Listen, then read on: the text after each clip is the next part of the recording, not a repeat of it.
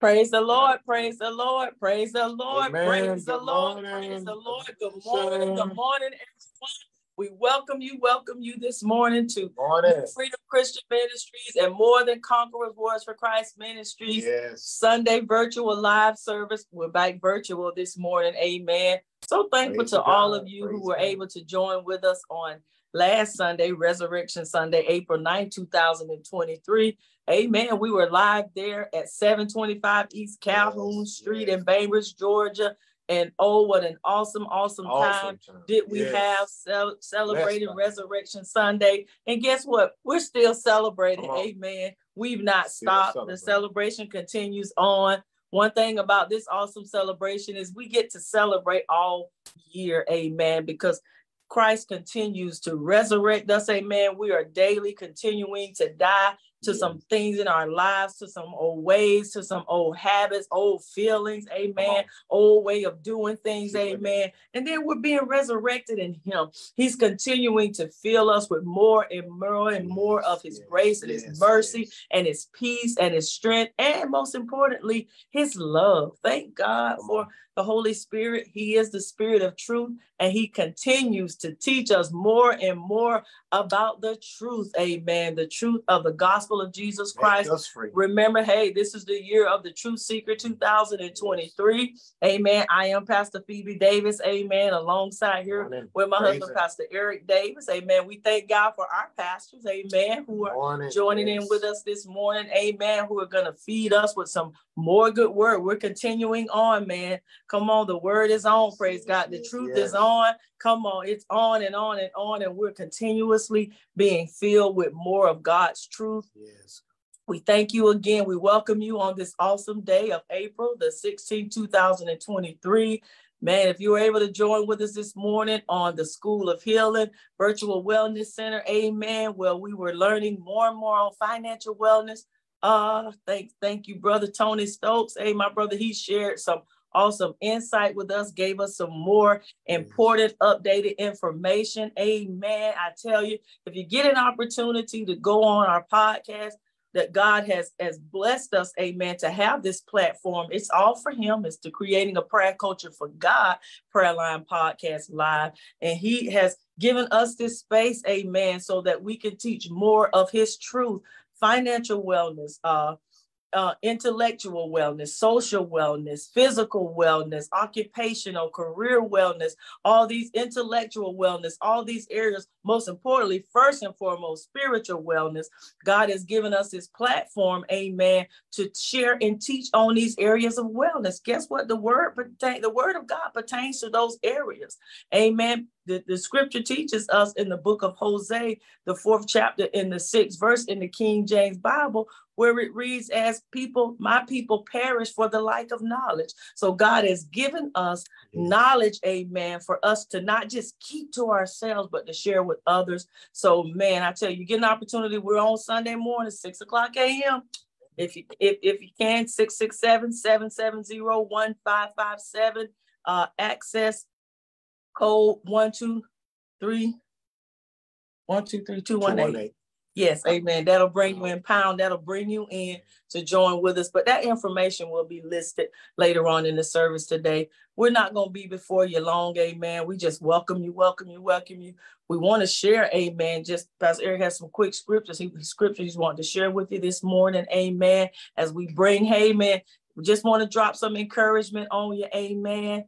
Get your plate, get your spoons. Come on, get your paper towels, your knives, everything, amen. We want to eat up everything that God has for us in this season, amen, because God wants us to know the truth, because it's the truth that makes us free. And God wants us to remain in this freedom so that we can help and free others. And so, again, God bless you, amen. Continue join with us Monday mornings, Tuesday mornings on the Creating a Prayer Culture for God at 6 o'clock a.m. Come back with us on Wednesday nights and Thursday night.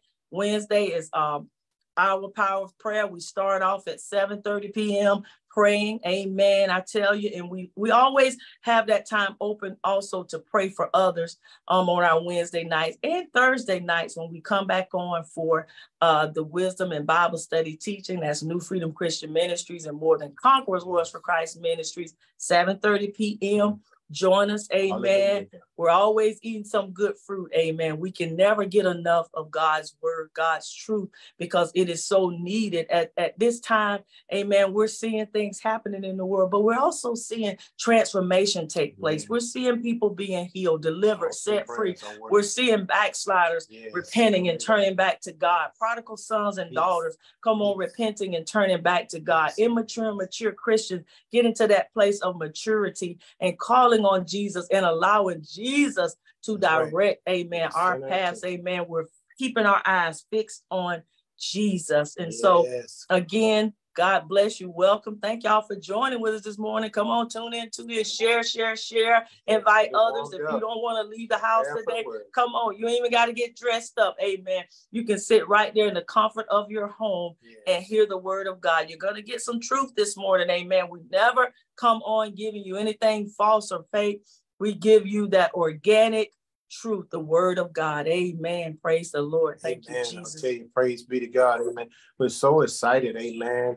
We've been united by the word of God. We're just the word of truth. Praise be to God. And we're not just, just for one day of the year, but we'll continue to talk about the death, the burial, and the resurrection of our Lord and Savior Jesus Christ. That's why we're so excited. Amen. And it's not a excitement for, because things are going on now, in our lives, but we thank God for the good and the bad. Amen. It excites us to know the truth. Praise be to God. And we'll continue to be truth seekers in order to make more truth makers. Praise be to God, which is the word of the Lord. And that's what we've been blessed with. And we truly thank God, amen, that we continue to allow this excitement you to be united with fire. Amen. Holy Ghost fire within us. Praise be to God. As we continue to talk about truth seeker, continue to talk about the death, the burial, and the resurrection of our Lord and Savior Jesus Christ. And we just like to share with everyone, amen, to encourage everyone in the word of the Lord, according to the book of John, chapter 11. And we're going to start off from verse 25 to verse 26. But this was after a time, amen, during a time when Jesus raised Lazarus from the dead. Praise be to God. And, one of the most supernatural miracles that's been performed here in this earth, praise be to God, for everyone to witness and take heed, praise be to God, by the death, the burial, and the resurrection, because Jesus said, I am Lord of the resurrection. Amen. And we can look forward to the word of the Lord to deliver us, amen, with the truth, so that we can always reflect back to that time when it was, praise be to God, and bring it to the time and place of where we are right now in all of our lives and things that is going on in this nation all around the world. So it starts off, amen, in the book of John, chapter 11, and we're starting off with verse 25, and we're coming out of the King James Bible. And it says here, Jesus said unto her, I am the resurrection and the life, that he that believed in me, though he were dead, yet shall he live. And whosoever liveth and believeth in me shall never die. Believe it thou didst. Amen. Though we was dead, but now we live because we accepted Jesus Christ as our Lord and personal Savior. Praise be to God. If you have not accepted Jesus Christ as your Lord and personal Savior, amen, just make an intelligent decision today. Stay on this platform today. Praise be to God, because the word of the Lord is coming forth with fire, amen, and the opportunity, the doors of opportunity of salvation will come forth. So you stay tuned, praise be to God, and hear the rest of what Jesus has already spoken. I am the resurrection and the life. He that believed in me, though he were dead, yet shall he live. Let's live in Christ, live for freedom, amen. We love everyone. We thank God. We're not going to delay it any longer, but we love to introduce our lovely and beautiful awesome pastors, amen. Pastor Lester and Sharon Hayes of New Freedom Christian Ministry. Thank you, pastors, amen. Pastors with an S, pastor with an S. Pastors, amen. God bless you. Come on, shepherds. Praise be to God. Bless us with the word today, amen. We're anticipating on the word of the Lord, amen. Yes, yes. Hallelujah. Declaring it. Amen. All right. Praise the Lord. Praise the Lord. God bless. God bless this morning. Just so delighted, excited to be here this morning. Another day that we often say that the Lord has made, because we create nothing. But he's made this day for us to rejoice and to be glad in it. And we're going to do exactly that. As you can already anticipate, there is excitement in the air. Amen. And I'm extremely excited here with my wife, because this is our final service in this location. We're going to be moving in our new blessing that God has blessed us with. So I'm going to step back there. I'll be back in a little bit to bring forth some word, but just let my wife take her liberty and, greet you, speak to you in her own way. She has her own personal verbal expression given to her by God. Woman of wisdom, resilient woman, multi-skilled, talent, faceted. I'm just extremely blessed, and I could go on counting my blessings all day long. But we want to thank Bishop for getting us on this morning. Yes. Pastor and Pastor Phoebe for that awesome introduction and words of exaltation and encouragement. So with that said, I introduce to some and present to others my lovely wife, Pastor Sharon, of 39 years, amen. And we're still going strong. We're still at it. Not without adversity and stuff out there, but God has given us the victory through our Lord and Savior, Jesus Christ. And as you heard a minute ago, we just look forward to celebrating God and the life that he's given us. And it's a beautiful thing to know that after all you've gone through, that God has never forsaken us or left us. He's still with us. He's still open doors and making ways. Saved us, we're saved. Healed us, we're healed. Yes. Thou art still our praise. Yes, so, you are, Pastor Sharon. Well, thank you, Pastor Lester, my dear loving husband. I just want to thank God for being here today, able to wear my shirt. I want you guys to read it. This is a month of autism, and here we want to support, and whether or have someone in your family who has autism, please reach out and give that support so the research can be done. We're not asking you to give to an individual person, but let's support the research, whether someone or have someone in your family at this moment or not. You never know. You're given to the future, and it could be your very own family's future. So, we're giving good people, cause. We love God, and God loves everybody. Yes. So no matter what cause we give to it, if it's a good cause and a cause, yes, pushing forward goodness for mankind, we're working on the behalf of God. So, just reach out and give. Yes. But we thank God for this day. But this is the day that God and God only have created. Yes. Thank so you, we're Lord, rejoicing. We're giving thanks, Lord. We're just loving God, loving our neighbor. Hallelujah. Living life to its fullest. Yes, and we thank God for that ability to not only have life, but have an abundance of life. More. And so, it is God who saved us. It is God who created us. We didn't create ourselves.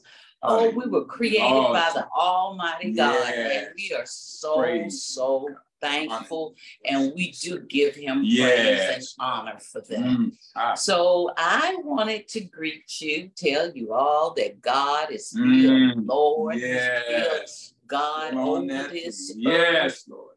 Under the earth, above the earth, and all the heavens. God He is God. And I am just so happy about that, because it makes me feel secure, knowing that our God, Jehovah, the one and only Jehovah, hallelujah, the one and only sovereign and living and true God,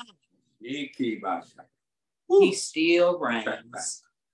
He's still heaven above, and he's still our Father. So we give God glory for that. You know, it's been a trying time, not only for us, but for so many people.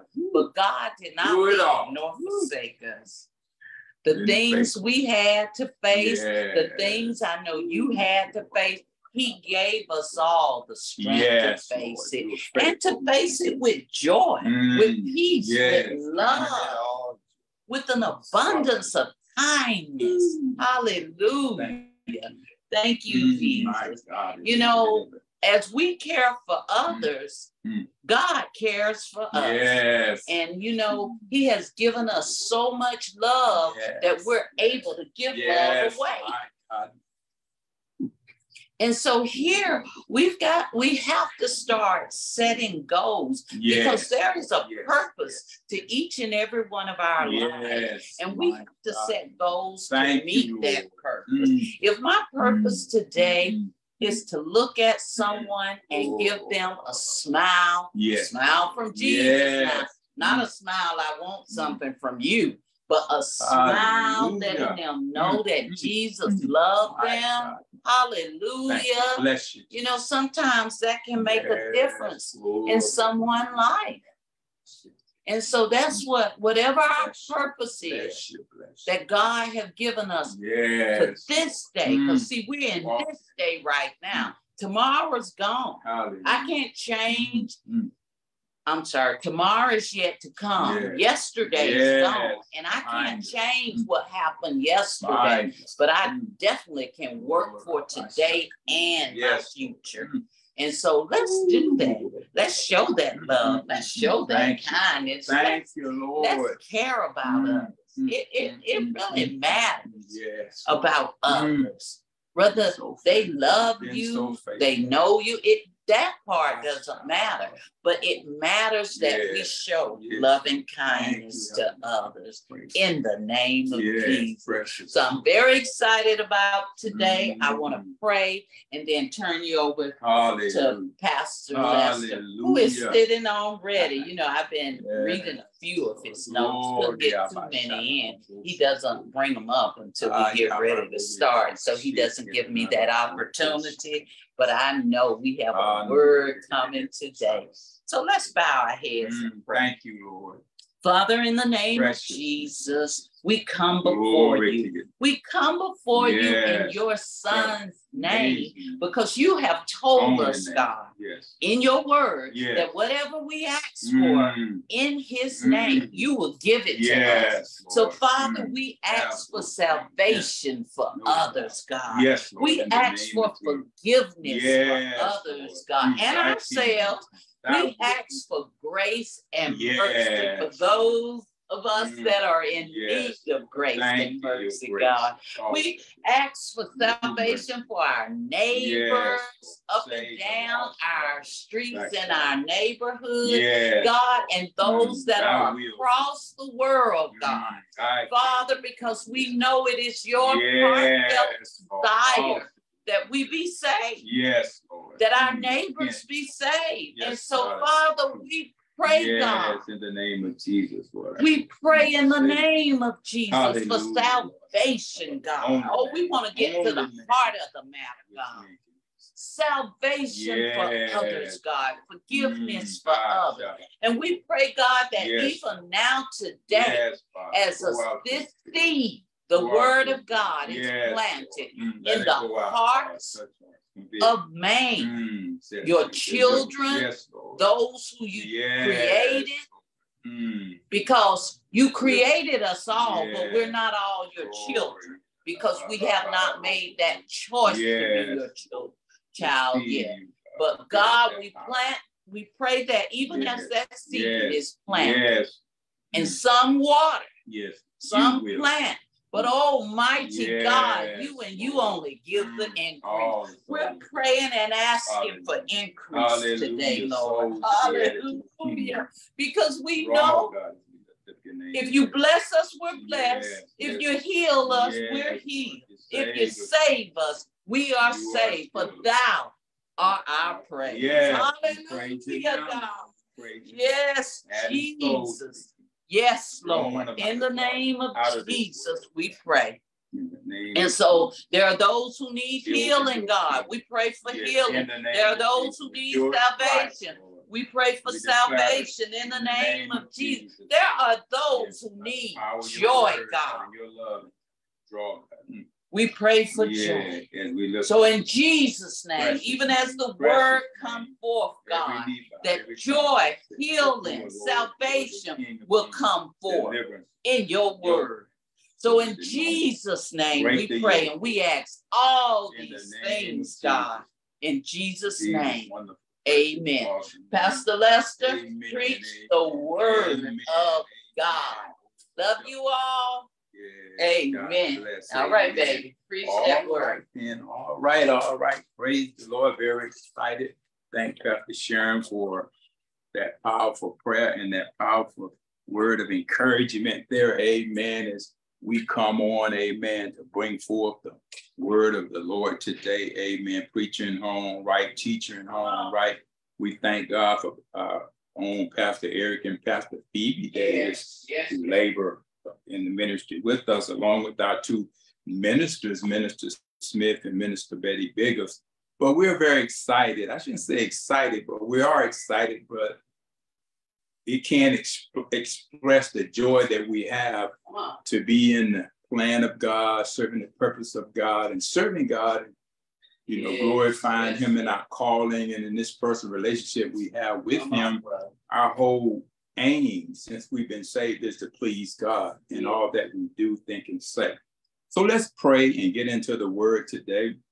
Holy Ghost, we ask you now in the awesome, incredible, amazing name of our Lord and Savior Jesus Christ to touch as this word go out, to heal, deliver, save. Just have your way. Pour out your spirit today on all flesh. Baptize today with yourself, with your power, with your fire. We're praying in the name of Jesus that someone will be ignited today as this word go forth and fall on good ground. It will break up all fallow ground today, and that the seed that is sown will give increase in the lives of whoever that they receive this word, because the word of God is powerful and quick and sharper than any two-edged sword, cuts asunder between the separation and dividing of soul, spirit, bone, marrow. It's a discerning intent of the thoughts of the heart of man. I can't reach him, but the word can. You have a touch that can change a soul and make it want to be convicted until it's saved and cried and repent to God.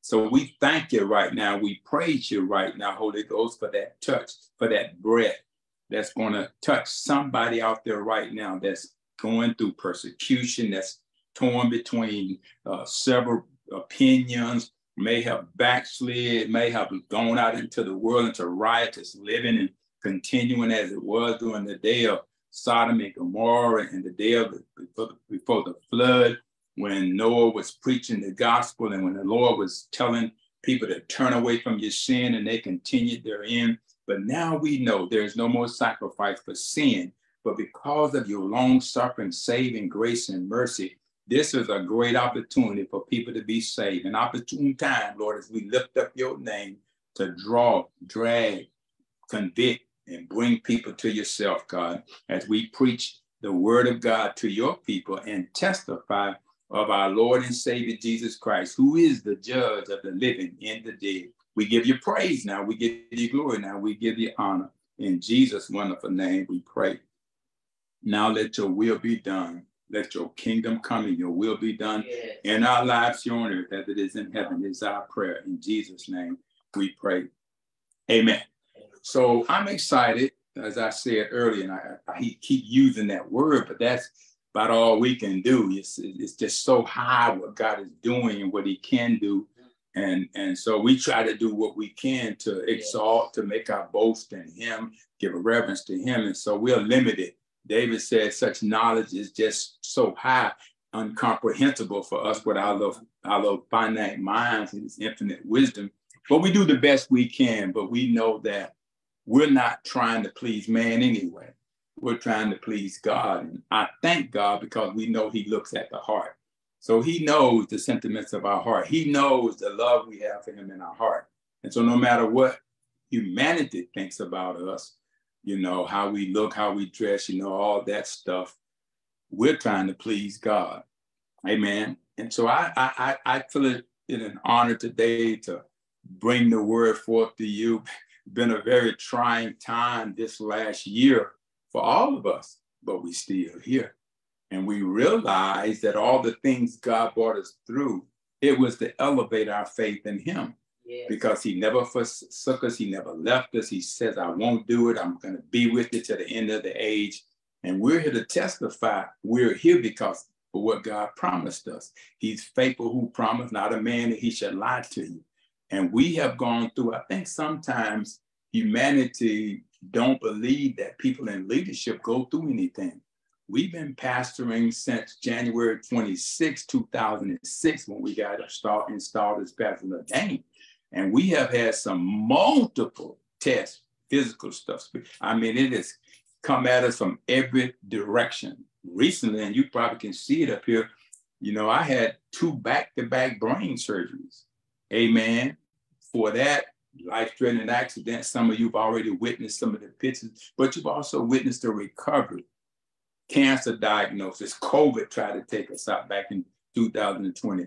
But through it all, God was faithful who promised. He didn't leave us. He was right there to go through it with us, to bring us through it. And what I learned was what God was doing according to the book of Romans, the 1st chapter. He said, I'm taking y'all to another level of faith, from faith to faith, from strength to strength, and from glory to glory. And he said to us in the book of Romans, chapter 8, verse 18, the King James Bible, I reckon that the sufferings of this present time, these little light afflictions, are not worthy to be compared to the glory that shall be revealed in us. That means God's going to take the lid off. Yeah, they took the lid off of my scalp up here, man, and did a cranial wash to get rid of some coagulating blood after they suctioned blood off of my brain. But I never missed a beat because God was faithful. He had faithful doctors who knew what they were doing. And I got to be faithful. So, because faith begets faith. So I can't be unfaithful. I'm not perfect. We're not perfect. Nobody on this earth is perfect. The only one that was Jesus, the Son of Man, at the same time, the Son of God, fully flesh, fully human. But he never sinned. So I'm not striving for perfection. Okay, because in the Bible, he talks about perfection. He's talking about being mature in your faith, being mature in your understanding, being mature in what you do for God, because that's the only thing that's going to count in the end. You got to be mature about that. Okay, you can't do it without the knowledge of the word, you know, because see, ain't no man can save you. So you should not give much credence to what man say if they're not giving you the truth based on the word of God, what's documented in the sacred scriptures. All these people out here saying stuff to you without any documentation and calling out other people because they know some scripture, because they study the word, you know, don't get caught up in that. If they're not giving you the word, don't be giving them your amen because it sounds good and they got a title that sound like they know what they're talking about. If they're not giving you the unadulterated, infallible, authentic word, I would never speak to you about God without his word. I will back up, and all of our ministers and pastors that follow us or with us, we will back up what we tell you with the word. And for those who put the word down because they don't know the word and they got the substitute, Paul said, hey, I didn't come to you with a demonstration. I didn't come to you with the wisdom of man and wisdom of this world and philosophy and fable and all that stuff. Tradition of men that make the glorious gospel no effect. He told the Corinthian church, I come to you with a demonstration of the spirit and power of God. So you might hear me, but I'm going to be giving you God's word, because the book of John chapter 8, verse 32, the King James Bible, the same word that made us free. The Lord said, I want you to know it and it make you free. So don't give me your amen. You say amen to the word of God. Every time I give you the word, you say amen to the word. Because it's always yea and amen when it comes down to God's word. You don't have to ever agree with me. I'm just a vessel, an instrument just like you. Saved by grace through faith. It's not of myself that I should boast about it. It's not of my good works. Not about how I dress or how I look, how I feel. But it's about the unadulterated, infallible, authentic, and inerrant word of God. that is documented, that foundation has already been laid, that teachings of the original apostles and prophets, where Jesus Christ is the chief cornerstone of every building. And according to the book of Psalm chapter 127 of the King James Bible, except the Lord build the house, all your labor out there is in vain with your titles. I can't help it if you're an empty system, making a lot of noise, ain't saying nothing, in the attack mode.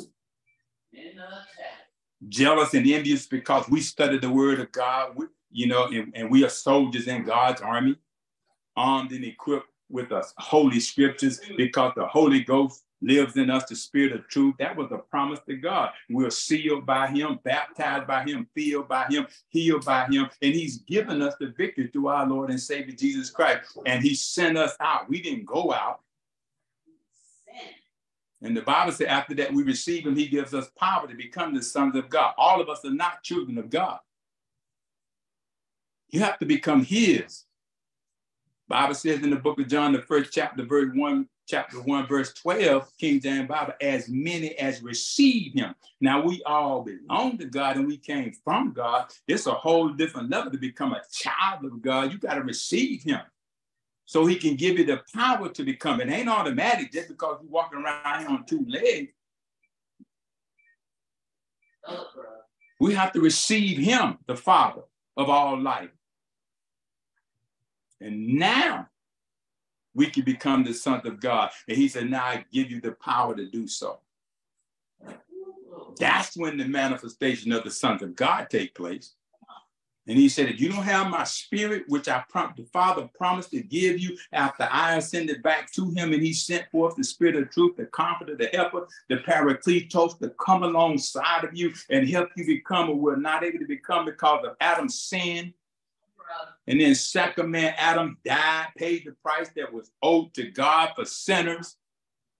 Yeah, we inherited that sinful nature. But the second man, Adam, came, paid the price, and the propitiation that was required, put us back, reconciled us back in the right standing with God, removed it. But if we don't believe in that finished work on the cross, we have no salvation. If we don't believe in the death, burial, and resurrection of Jesus Christ, that's the first step, is I got to believe. Not being good, not dressing up. I don't care what your suit costs, what your shoes cost, what kind of car you drive, how big your church is, how much money you can raise, how many prophets you bring in, how many mega people you bring in to lay hands on your people and speak to them. Bible says signs and wonders follow those who believe. In the book of Mark, chapter 16, verse 67, a believer got just as much power. God used whoever he wants to.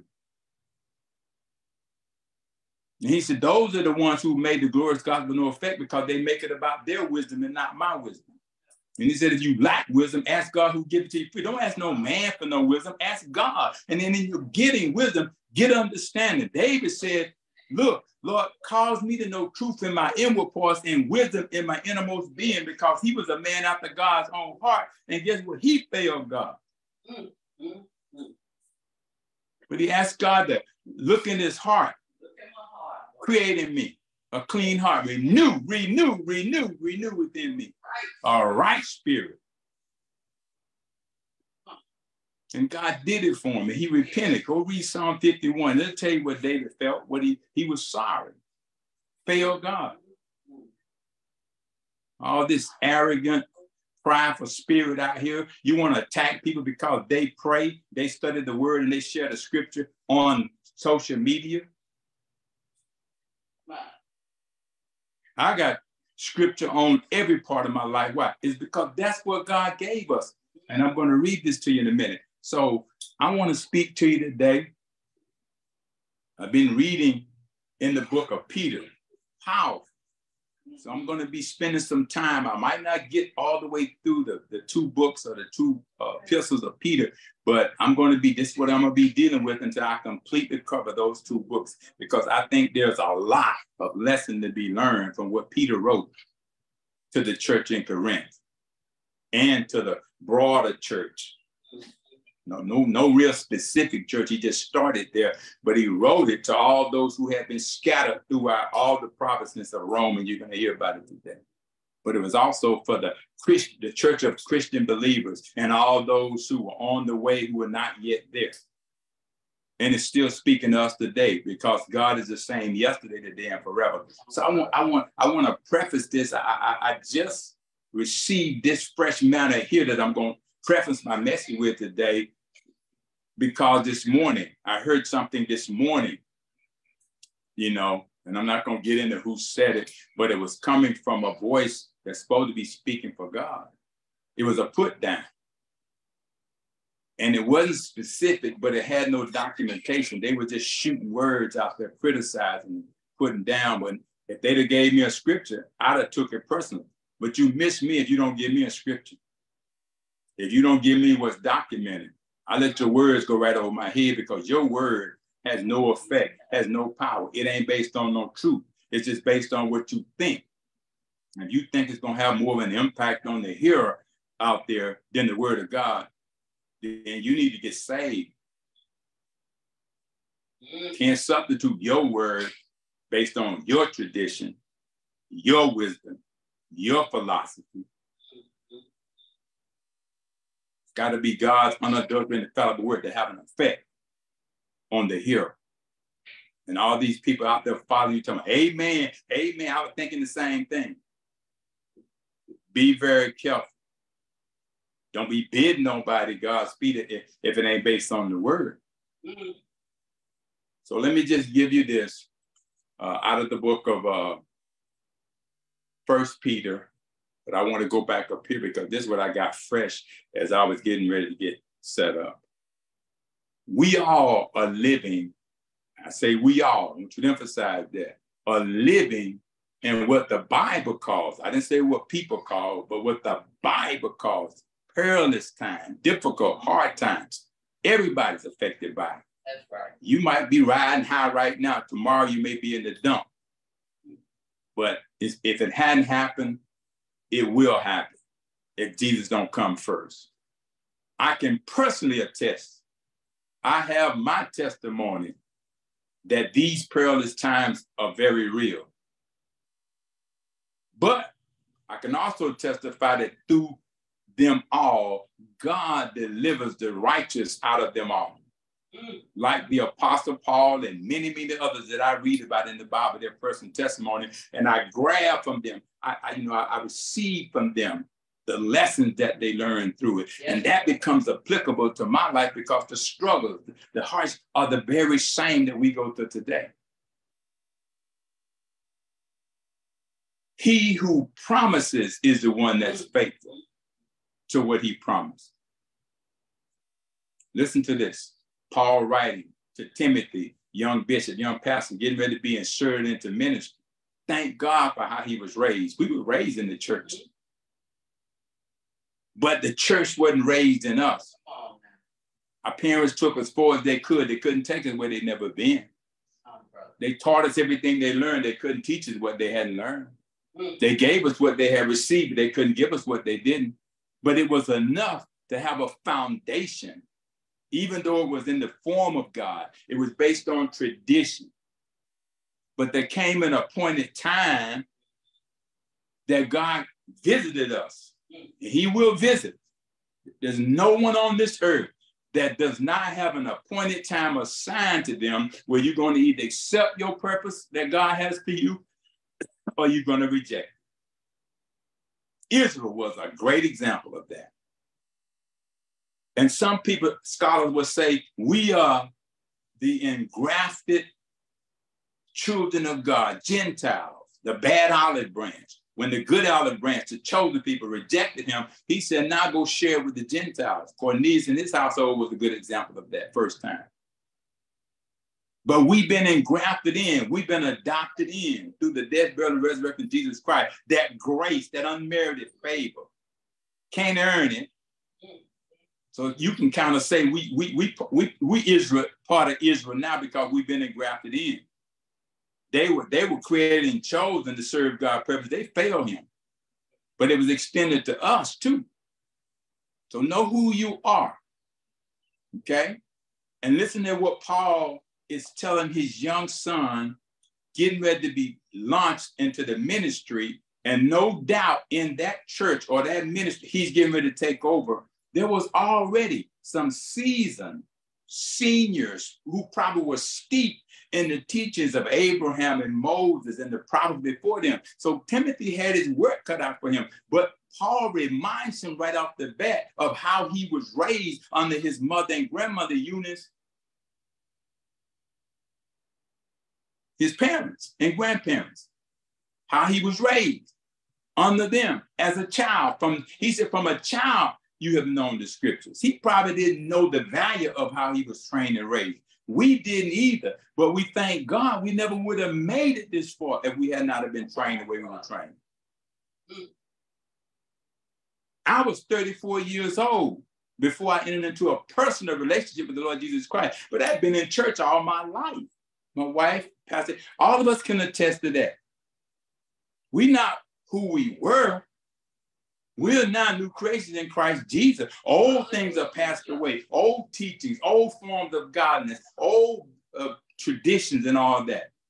And all things have become new. And we are to walk in the newness of life according to the book of 2 Corinthians, the 5th chapter, verse 17. King James Bible. We know this now about ourselves. And we can't look back and put our hands to the plow. Look at what happened to Lot's wife. When God bring you out, you got to stay out. You can't without the word. You got to build. Sweep the house clean. You got to put something in there, or them demons, them devils that had you bound, they're going to come back with 7 more that's going to be worse than before you got rid of them, or God got rid of them. Can't just get saved and do nothing. You got to study the word of God to show yourself approved unto God, a workman who need not be ashamed. Rightly, listen to me, rightly dividing the word of truth, cutting it straight. Now listen to what Paul told Timothy here. He says, but thou hast fully known my doctrine. This is Paul talking now. Manner of life, purpose, faith, long-suffering, charity, patience, persecutions, afflictions, which came unto me at Antioch, where he was preaching the gospel to the Gentiles. At Iconium, same place. At Lystra, what persecutions I endured. But out of them all, the Lord delivered me. Not man, not the bishop, your apostle. People, y'all need to stop talking about, had not it been for the elect lady, the first lady, they saved my life. My bishop saved my life. My pastor saved my life. Devil is a lie. There's only one saving Paul talks about in the book of Acts in these churches right here, because they probably thought the same thing. The priest, Moses, Abraham, they brought these names up to Jesus, who's right there with them, teaching in the synagogue the message from the Father, establishing the kingdom of his Father. And they talking about Abraham was my father. And Moses, they knew the law. Jesus was there to fulfill the law. He didn't get rid of it. But now he was actually the personification of it. They were falling short and keeping the law all over the place. And it was supposed to be a taskmaster or schoolmaster to show them just how sinful they were. Because if you don't keep all the law, you can't keep some of it. You got to keep all of it. You violate any of it, you violate all of it. That's right. Legally, ceremonially, they couldn't please God. That's why he had to send his son to come and to bring in a new, more excellent way. Dispensation of grace. But the price had to be paid. Reconciliation had to take place through Jesus Christ being that bridge to bring us back to the Father. He did through his death reconcile us back to now. We can have a relationship with the Father. We're now the priest that can go in and present our bodies to him as a living sacrifice, holy and acceptable to God, without spot or without wrinkle. It's what the death, burial, and resurrection Jesus did when he finished on the cross. So it ain't my merits. It ain't how good I am. I'm still a filthy rag in the presence of God compared to his righteousness, his holiness. I'm still striving, still a work in progress. But I can't touch through my work and effort the work that he has already begun in us. He gonna continue to perform that work as long as we remain faithful to him that he started. Book of Philippians, chapter 1, verse 6 of the King James Bible. See, I ain't going to tell you stuff that I can't back up with. The word was documented in the sacred scriptures. Not the watered down translations, the layman stuff. This right here is unadulterated, infallible, authentic, inerrant word. This is the truth he wants you to know. And so Paul, he goes on to say, you know, Timothy, you know, all the others that were there listening to him teach, they know what Paul had went through. Paul was radically changed on the road to Damascus. He was persecuting the saints about the name of Jesus Christ and their salvation and how they talked about the resurrection. And Paul was persecuting them. They stoned Timothy, not Timothy, but Stephen in the book of Acts, the 7th chapter. Paul holding the coat, his name was Saul, then watching them do it, had that letter. But after that, on the road to Damascus, he was blind. And Jesus spoke to him, appeared to him. After Jesus he spoke to Paul, changed his life. Spoke to him. Paul, Saul, why persecuted thou me? Got his attention, radically changed him. Yes. Now he became an ambassador for Christ. And so here he is now in the new radical change ambassador for Christ. And look at how he's representing the same God that he had been persecuting, the saints who served that God, had them arrested, persecuted, killed. Now he's, I say, me talking, trying to make amends. If you listen to his diatribe of all that he went through, you might want to say he deserved it. At least to me, that's what he's saying here. But see, grace don't allow us to receive what we deserve. That's why Paul cried out 3 times when he had that thorn in the flesh. I don't know what it was. It said thorn in the flesh. That's good enough for me. Over in the book of 2 Corinthians chapter 12, verse 8 and 9, King James Bible, he asked God to heal him. He was still being used in ministry, that light affliction that he talked about. The glory of God was being revealed in Paul, but he still asked God to heal him. The Bible said thrice he asked him. And the Lord came back and told him, Paul, my grace is sufficient for thee. And Paul said, I would rather glory in my affliction that his grace might appear upon me. Man, that thing blessed me with all that I've had to go through this year. Diabetes, cancer, COVID. My wife and I, you know, she whatever I went through, she went through because she was right there with me. Life-threatening accident just back in October. And now two back-to-back brain surgeries. And here I am, glory to God, a few weeks, months later, in the process of moving. At the same time, here I am preaching and teaching the gospel. That's what God can do. His grace is sufficient for me. It was sufficient for Paul. Why can't it be sufficient for us? Why do we have to put so much confidence and trust in titles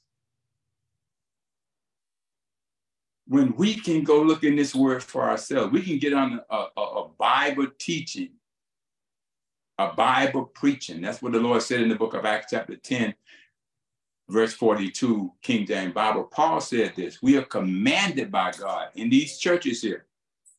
We're commanded by God, preachers, to preach the word of God to the people of God and to testify about the mysteries of Jesus, the mystery that he is the judge of the living and the dead. There's no other judge. I'm not a judge. We judge nothing before it's time. We don't judge so we won't be judged, but there's coming a judgment day. First, the great white throne judgment, all those evil people, you're going to judge them before that great white. And after that, the judgment seat. That's what we're going to give an account for what we're saying right now, what we're doing right now, how we living right now. So don't think for a minute this stuff you spewing out there to people that ain't got no documentation to back it up. Those are idle words. We're going to have to stand before the judge and give an account. Me too. But see, I asked them to forgive me back when I was 34 years old. Yes, you did. And since then, I'm saying what the word says. because I know that I got to stand and be justified with what I say. And if I ain't saying what he give me to say, ain't no way I can't justify nothing. I'm justified in my faith by what he did on the cross. That's what justified me. Yes. And he goes on to say here, you know, he said, what persecution I endured, but out of them all the Lord delivered me. Yea, and all that will live godly in Christ Jesus shall suffer persecution. Now, he didn't say who is going to cause the persecution right there, but persecution can be caused by people. I can bring persecution on myself by some of my choices, some things that I do in ignorance. You learned that this morning, book of Hosea, chapter 4, verse 6. God's people perish for lack of knowledge. We perish today, even as God's people, for a lack of knowledge. Also in the book of Proverbs, chapter 29, verse 19, it says in the King James Bible, we also perish for a lack of vision.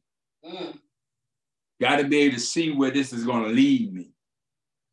I know where tradition was taking me, away from pleasing God, and you don't please God, who's the only one got the power to put us in heaven or hell.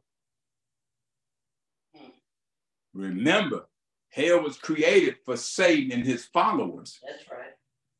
And if I'm not pleasing God, my Father, then I must be pleasing the liar, my Father. There's no in between. No in between. It's cutting it straight, discerning it. We don't want to face that truth. Now's the time to face it and be free. If you made a choice for that lifestyle, make a choice for the purpose of God in your life. Yes. It's up to you. It ain't up to nobody else. I can't condemn you because there's therefore no condemnation to those who be in Christ. There may be some self-condemnation, but I'm not going to condemn you. I don't have that kind of power. I'm trying not to condemn my own self by being in Christ Jesus. Those who walk not after the gratification of the lust of the flesh, but those who walk after the things of the spirit. That's who I'm trying to be. So I can please God. And you can do the same thing. We're not better than you. Some people think because we preach the gospel and you know, we studied the word of God and we know how to talk the language, but we also know how to live the life. Being faithful to God. That's right. Not perfect, but being faithful to God. And the maturity that we receive is what's perfect. Because if the truth makes you free, then you're free indeed. And he who the Son has set free is free indeed. Yes. We know that. That's why we love the word. Now we can do what Paul said in the book of Galatians, the 5th chapter, verse 1. Stand fast in the liberty, that freedom, wherewith Christ has made you free. Not man, not no bishop, not no apostle, not a dozen prophets that come in and spew stuff all over your life and smear oil on you and knock you down, wave coats and put all that craziness. That's the spirit of showmanship. And it's got a lot of people, man, bound. And they think they're free. Just because we physically free to run around the church and you know, dance and shout because the music is, and I like praising God. And that's a freedom that we have in certain gatherings, conferences and all that. That's great.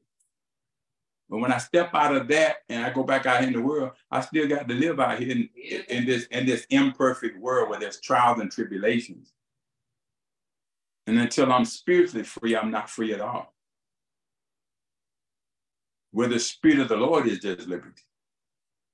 Not where a dozen, whoever is saying all this stuff to you and not giving you any documentation.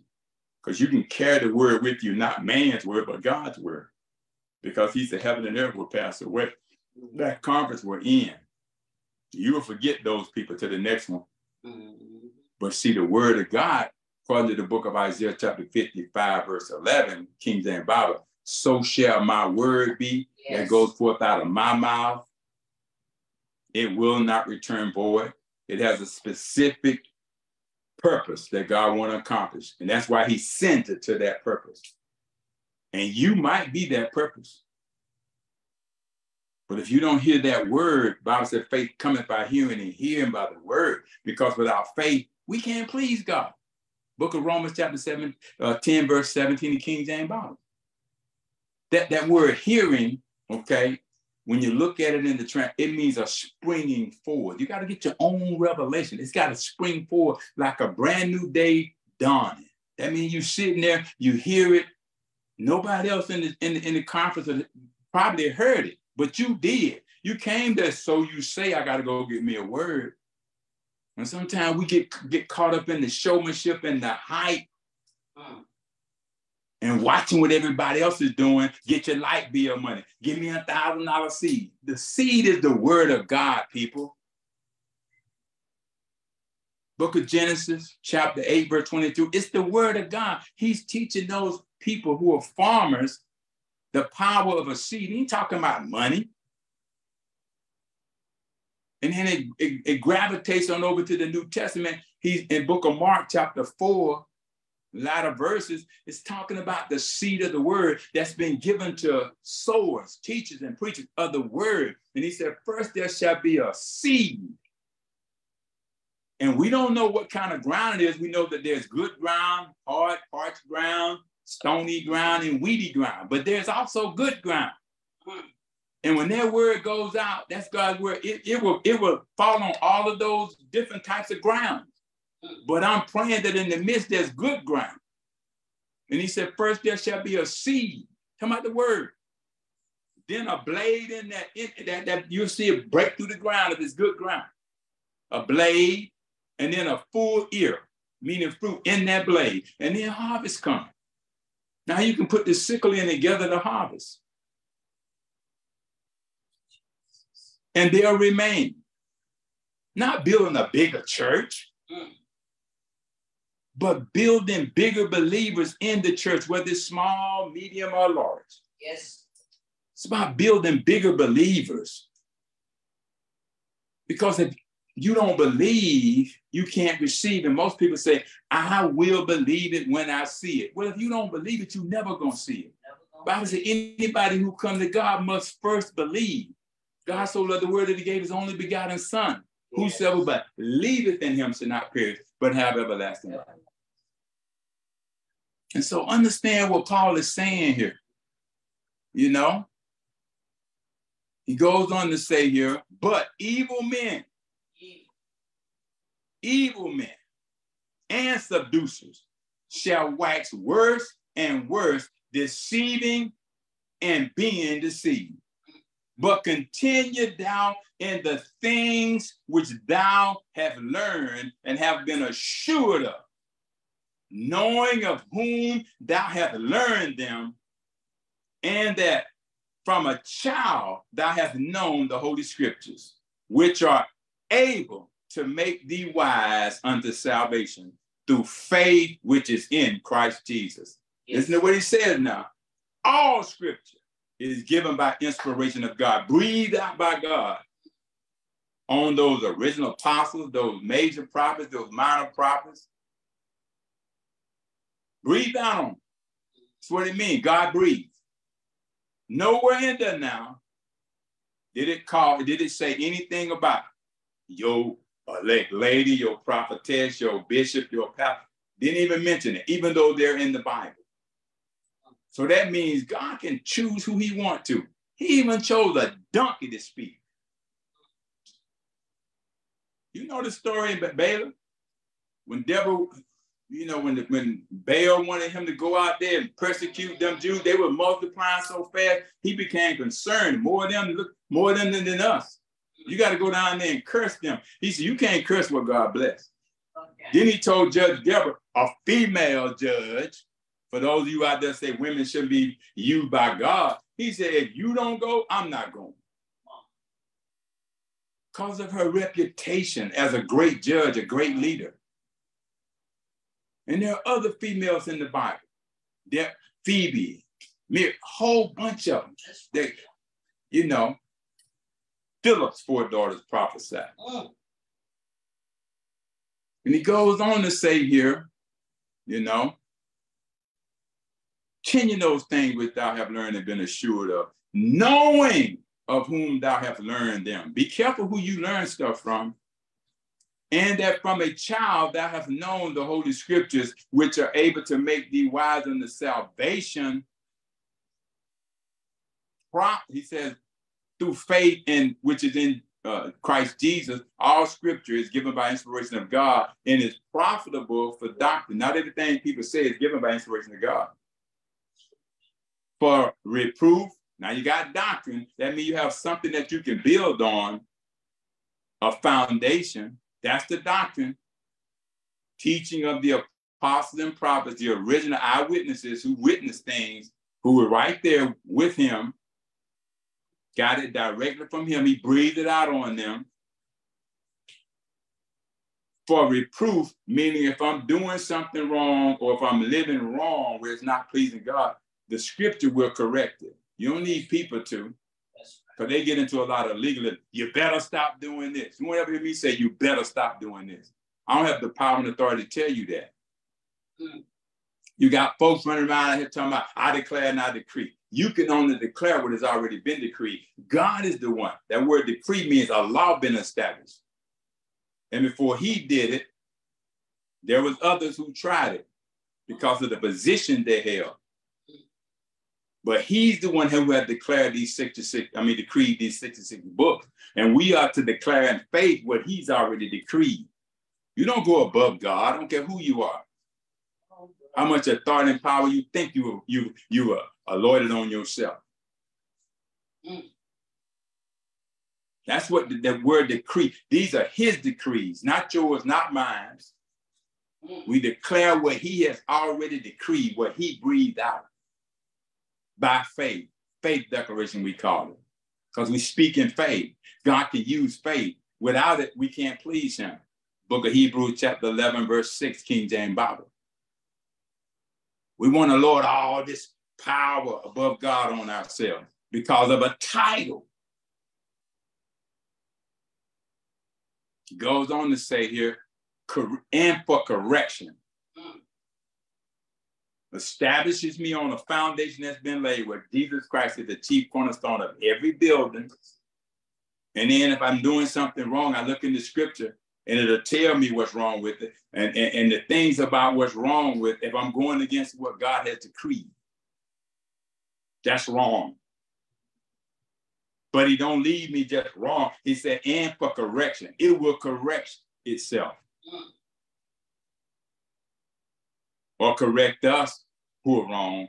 And also it's good for instruction in righteousness. There's no other way we can become righteous but through the blood of Jesus.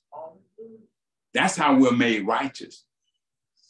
Because he cleanses us, purifies us, sanctifies us, justifies us by faith, by using the inspired word of God. Gets rid of all unrighteousness. Book of 1 John, first chapter, verses 7 through 9, the King James Bible says he is faithful and just to forgive us of all our sins and cleanse us of all our unrighteousness. Put us right back in right standing. There ain't no license not for us to go out here and go crazy and continue to be led away by our own lust for desires and continue to sin, because there's no more sacrifice. If Jesus hadn't died, there'd be more sacrifice. No more bullets. There's no more sacrifice for sin. All I have now is a delay from God's coming. Jesus coming. He's coming to get it right, because right now he's a high priest and intercessor. He's an advocate. He's a savior right now. And we must repent of our sins and accept him and his promise to be put back in right standing. Because when he comes, he's coming to sit on the judgment seat. He's coming to judge the white throne judgment. I won't be able to get nothing right then. I just have to stand and justify what I said right now while he's delaying his coming. I'm going to give an account. That's why I'm saying this so strongly, because this is his word. Because I want to be justified when I stand before him, when he judges. You should want the same thing. I'm no different. I'm just saved by the word, by the truth. And I can defend that truth. And I'm not trying to please man, because you don't have no heaven and hell to put me in. He does. And I'm hoping that we've done enough that we can stand justified. Because the Lord is looking at our hearts. We've hidden the word in our hearts that we don't sin against God. I might mess up and blow my relationship with you because I'm not trying to please you. I can't serve you in God. You're gonna love one and hate the other one.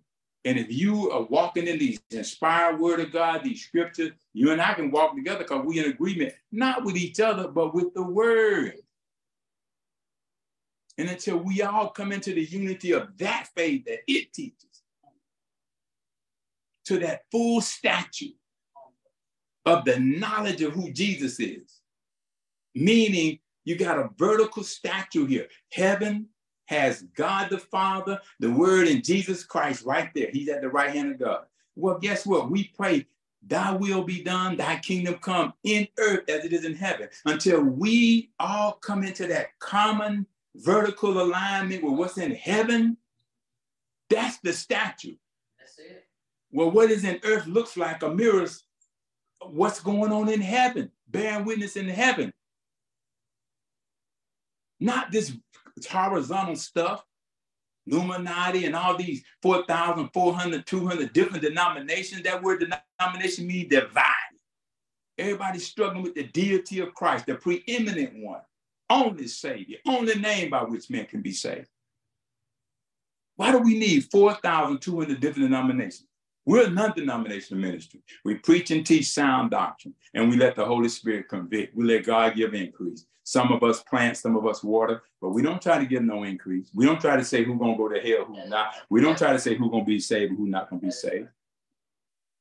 We just preach and teach what we're doing right now. Let it be your doctrine. Let it reprove you. Let it correct you. Listen to what he says. So that instruction of righteousness, yes.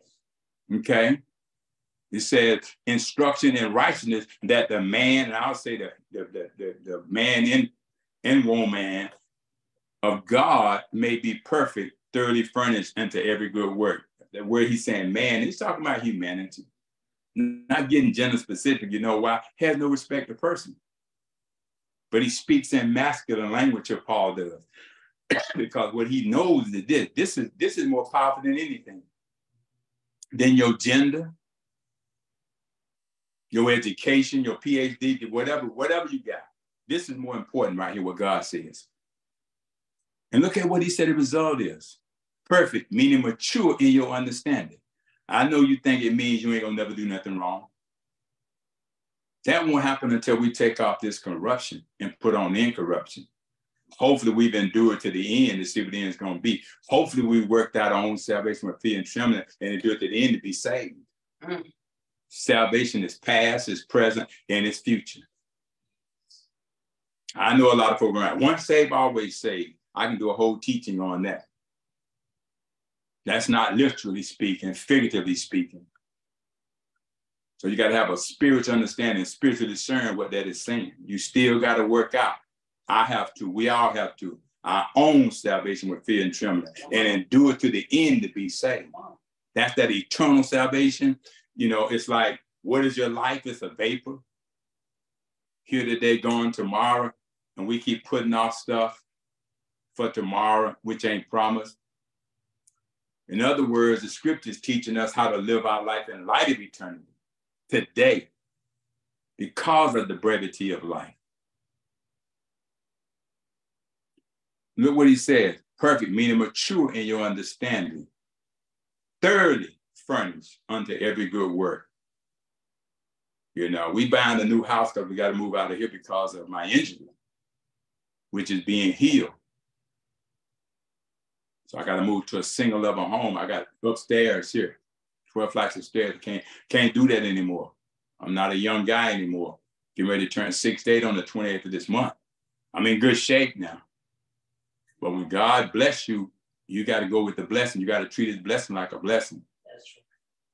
So I go to close, and then my wife on the 27th of this month. We are packing up right now, getting up out of here. Why? God has blessed us. We didn't go find the house. God led us to the house he had for us. That's how God is. He meets our need because he meets us where we're at. And if we're mature in understanding that he is Jehovah Jireh and he will provide, he will supply all that we need according to his riches and glory by Christ Jesus. We don't have to want for any good or beneficial thing because he is our good shepherd. Yes. So that, look what he said, we can be thoroughly furnished under every good work. Notice what he said now, good work. After you get saved, the work is good. We will take that with us. I want to say it's in the book of Revelation chapter 12 over there. Our good works are going to follow us. Titus talks about you're not saved by your works of righteousness, are you saved, but by grace through faith. So there's a lot of people out here doing a lot of righteous work and they think they're saved. But the thing that counts is the good work after you're saved. That we take with us. And this is all in the book of 2 Timothy chapter 3, verse 10 to 17, the King James Bible. I just wanted to get that out there. That came fresh this morning for somebody. I know it was for me. I'm eating it up. But now I need to go here because here is the topic that I had prepared or researched to give you today. That was good right there. I mean, it tasted good to me. It says, knowing the truth is the answer. Only answer, I'll say, to false teaching, false prophecy, false doctrine. Let's see that again. Knowing the truth. Each individual needs to know the truth. Book of John, chapter 8, verse 32, King James Bible, that's Jesus' will for us. That we know the truth. And the truth makes us free. Not somebody with a title, not a dozen dynamic mega speakers, people that you bring in for your revivals and all of that.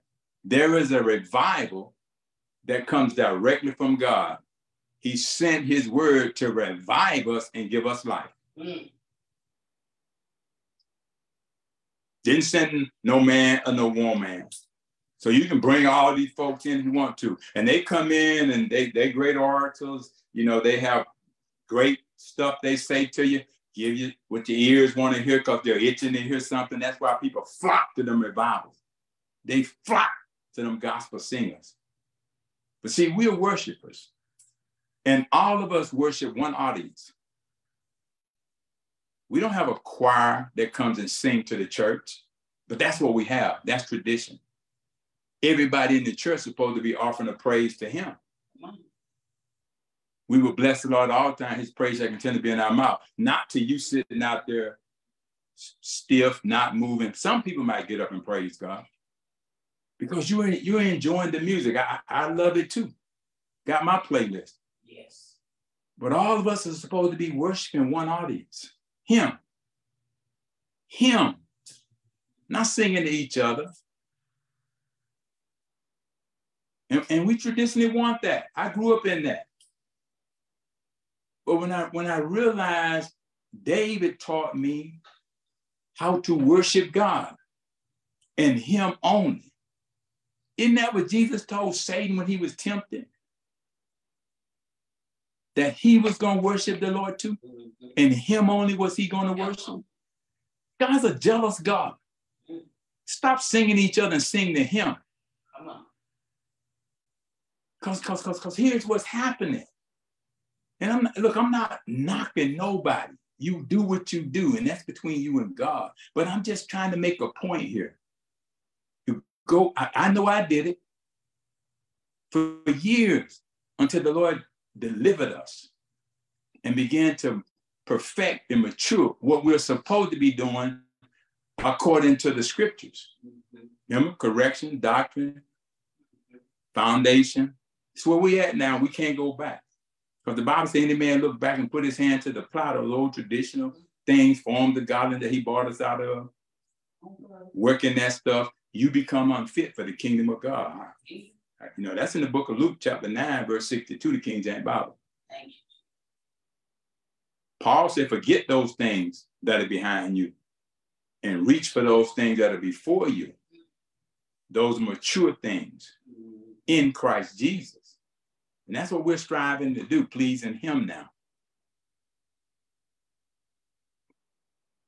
At the possibility of being persecuted for it. There's probably somebody right now got a problem with this because they think I'm attacking them. They think I'm coming. I'm giving you the scripture. That's what you ought to want to hear from a preacher. What does the scripture say about it? That's the report we ought to believe. That's how you're going to be instructed in righteousness so that you can be thoroughly furnished and prepared unto good work, that you will have some good work to take with you. Remember what He said to the woman at the well in the book of John, the 4th chapter, she said, we know our ancestors, we know our history, we know how we worship. And he said, look, I'm seeking for such right now, going to and fro, searching for such that will worship me in spirit and in truth. This is what this is. I'm giving you the truth. So we'll know what's required of us. Now, let me tell you the best kind of worship it is, serving God. And we're serving God in and by the Spirit, and the word of God is in our heart. When your hands go up, you will know, I will know, anybody will know who we worship. Not being in church, and the music is great. I don't have no problem with music. And you're sitting there. You're not going to worship God until the leader who is sitting there on the altar, legs crossed, looking at you sitting there looking at them, tell you to get up and lift your hands. That ain't the Holy Ghost initiating worship. That's the leader calling you out and telling you what to do. So you're just doing what they told you to do. And when there's no relationship, it's like an empty system just making noise, but you're not saying anything. Because there ain't nothing, and when there's nothing in, there's nothing can come out. So it's impossible for me to worship him in spirit and in truth. Because I got to have his spirit in me. It ain't automatic. That's the promise of the Father that he sends after Jesus ascended back to every believer. He want to be in all of us. So that when he comes for his worship, when he comes into the sanctuary that's been created for him, when you sense his presence, because David said in the book of Psalms chapter 16, verse 11, the King James Bible, in his presence is the fullness of joy and pleasures at his right hand forevermore. He's bidding us to come alongside as he comes alongside. And when we meet, worship can take place. Not somebody up there sitting down and telling me, get up and clap your hands. Get up and run around the church 3 times. Get up and give me 4 amens. You're just doing what you're told to do. Not what the Holy Ghost has touched you to do, and you sense his presence, and joy unspeakable began. Jeremiah said, it's like fire shut up in my bones. And when the Holy Ghost initiates the revival, something in us have died, and something has been brought alive. That inner man, that quickening of the mortal spirit, the mortal body, it comes alive, and we can no longer deny the power of God. Hands go up, feet start to move, tongues come forth. Why? Because the baptism of the Holy Spirit is taking place. Why? It's because we created a sanctuary that the Lord said, I will be so pleased to come and dwell in among my people. And I'll let you know that my presence is among you, says the Lord. I now want to hear this kind of preaching. Oh, good preaching, brother. But we got to know the truth. Right. Be made free by it so we can worship God in spirit and in truth. Not each other, but God. Don't want nobody to see me sitting out there, so I try to blend in. Cell phone in the seat. I'm still looking at the cell phone in another service. Scripture, text, over in the book of 2 Peter, chapter 1, verse 20, verse 21, the King James Bible, also in the book of 1 Peter, chapter 1, verse 22, King James Bible. Let me read the scripture to you now. Y'all. I know some of you right now probably crossing hands, doing everything, want me to shut up. Knowing this first, before you go there, that no prophecy of the scripture is of any private interpretation.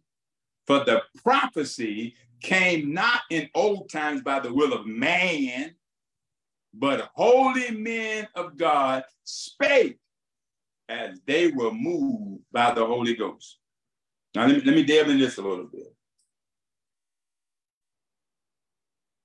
The minor prophets and the major prophets have already been inspired, wrote the prophecies down, messianic prophecies and Revelation prophecy. The whole word of God is prophecy. Some have already been fulfilled. If you read it, you'll know that. Some right now in the age and time we're living in is being fulfilled while we're playing whatever we're playing church. And there's some that's yet to be fulfilled. And that's when we can expect Christ to come back. All these folks run around talking about, we must be living in the last days. Let me tell you when the last days, in my recollection, the way I understand the scripture, when Jesus Christ sat on the cross, it's finished, and ascended back to the Father. He hung around 40 days and appeared unto, you know, those disciples, those supposed to be handpicked apostles. Remember now, Mary was the first one went there, and the tomb was, he had left, and she went and told everybody. So don't be talking about no man did it, she did it. She went and evangelized. She spread that good news. They went to investigate what she said and found that that tomb, just like he said, he had rose. But the revelation that I got out of that was this. My salvation was hanging in the balance. I couldn't save myself. Nobody could. So he had to get back to the right hand of the Father and be restored back to his glory so he could now become my advocate, my high priest intercessor. If that didn't happen immediately, I might not have gotten saved. And so a whole bunch of other people too. Jeez. Why? Because once he finished his earthly task, paid the price and reconciled us back to the Father, put us back in right standing, people could now be saved by grace through faith, not of themselves, not legalism, not doing everything right, trying to be perfect and not mature, not perfectly mature in the things of God. We needed that advocacy. We needed that high priest to be at the right hand of the Father on our behalf. Because the last days had began. And I don't know where we at in history. I just know when I think they began, based on my understanding. And that's how I got saved. Because he died for me. I had to take it personally. No more hiding Easter eggs. No more serving pagan tradition. I know some people right now saying the whole Christianity thing is about paganism because it was given to us by man, given to us by the Romans and all of that. And that's your right. I don't have to agree with it, but it's my right too. I don't have to try to prove to you who God is. He'll do that himself. I just got to be able to know who he is to me personally. That's intimate. You have to do the same thing. You can either reject or you can accept. I choose to accept.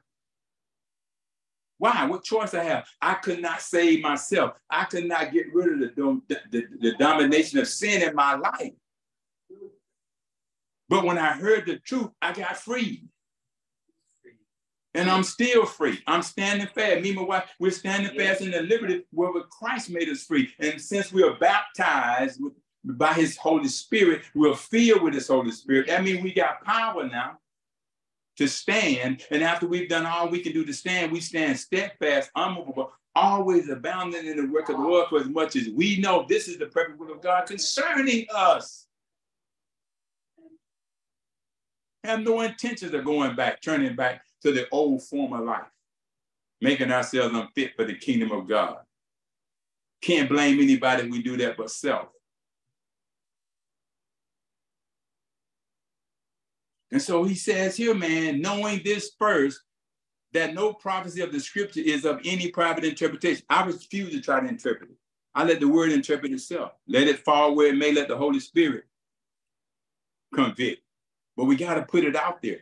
Again, the book of Acts chapter 10, verse 42, the King James Bible tells us, Paul tells them in the church, he's speaking to preachers, leaders, every believer in there that's baptized with the Holy Ghost. Paul is telling them because he's telling them, this is what I have to do, follow my example. You know my history, you know my suffering. But now, do you know my God? Do you know who I'm representing now? Do you know who I'm an ambassador for now?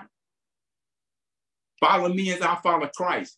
I would encourage you to do the same thing. If we stop following Christ, stop following us, go somewhere else. But if we're following Christ, it would be to your advantage. And I'm not trying to, take nobody's people out of their church. I'm a gospel preacher and a teacher. And I'm not trying to impress nobody. I'm not trying to prove anything to anybody. These scriptures interpret themselves. I'm not giving no interpretation. I'm just proving to you what they spoke to me and continue to speak to me and my wife and Pastor Eric, Pastor Phoebe, Minister Smith, and Minister Bigger than whoever else is make up the congregation in New Freedom Christian Ministry and More Than Conquerors Warriors and that broad audience that we have out there. We have quite a few people following us, listening to these messages. They want to be free. I don't know whether they're in churches, whether they belong to a denomination. Now, I'm not caught up in that. I let the word of God go out.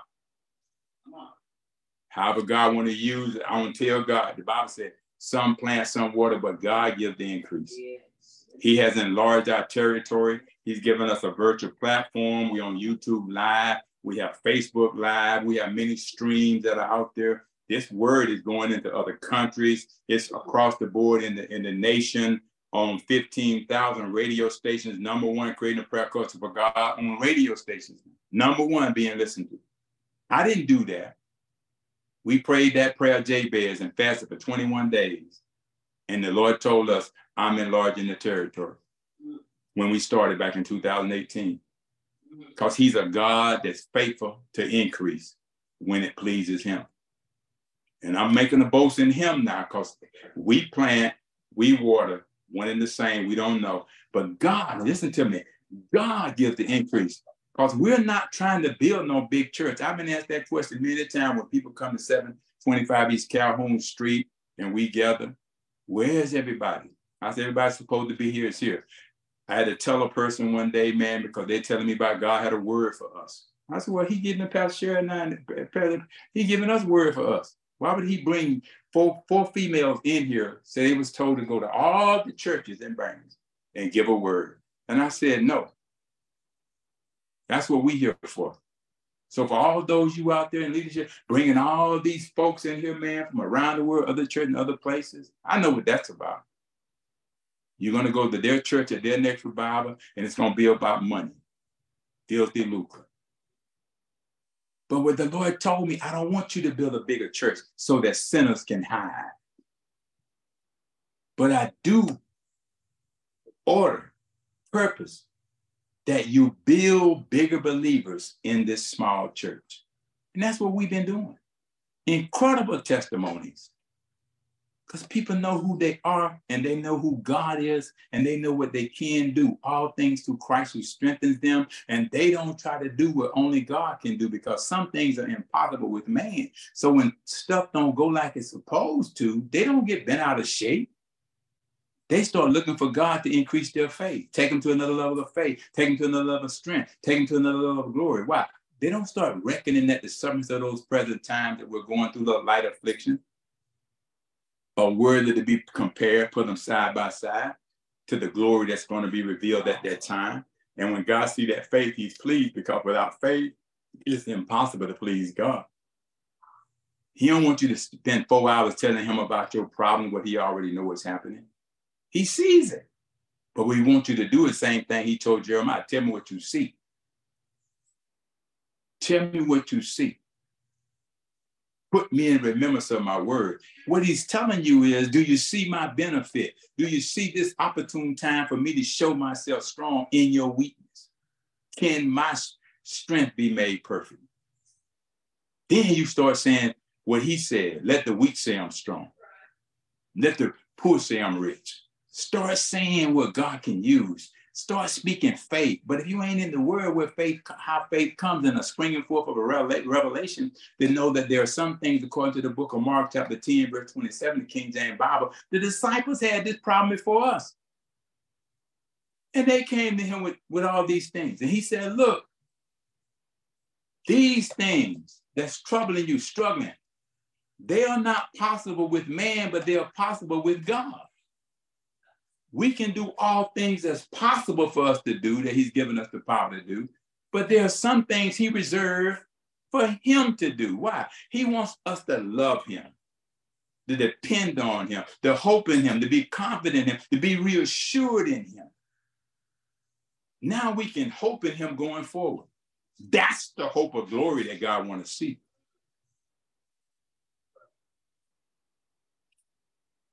And so he says, you know, they were moved by the Holy Ghost.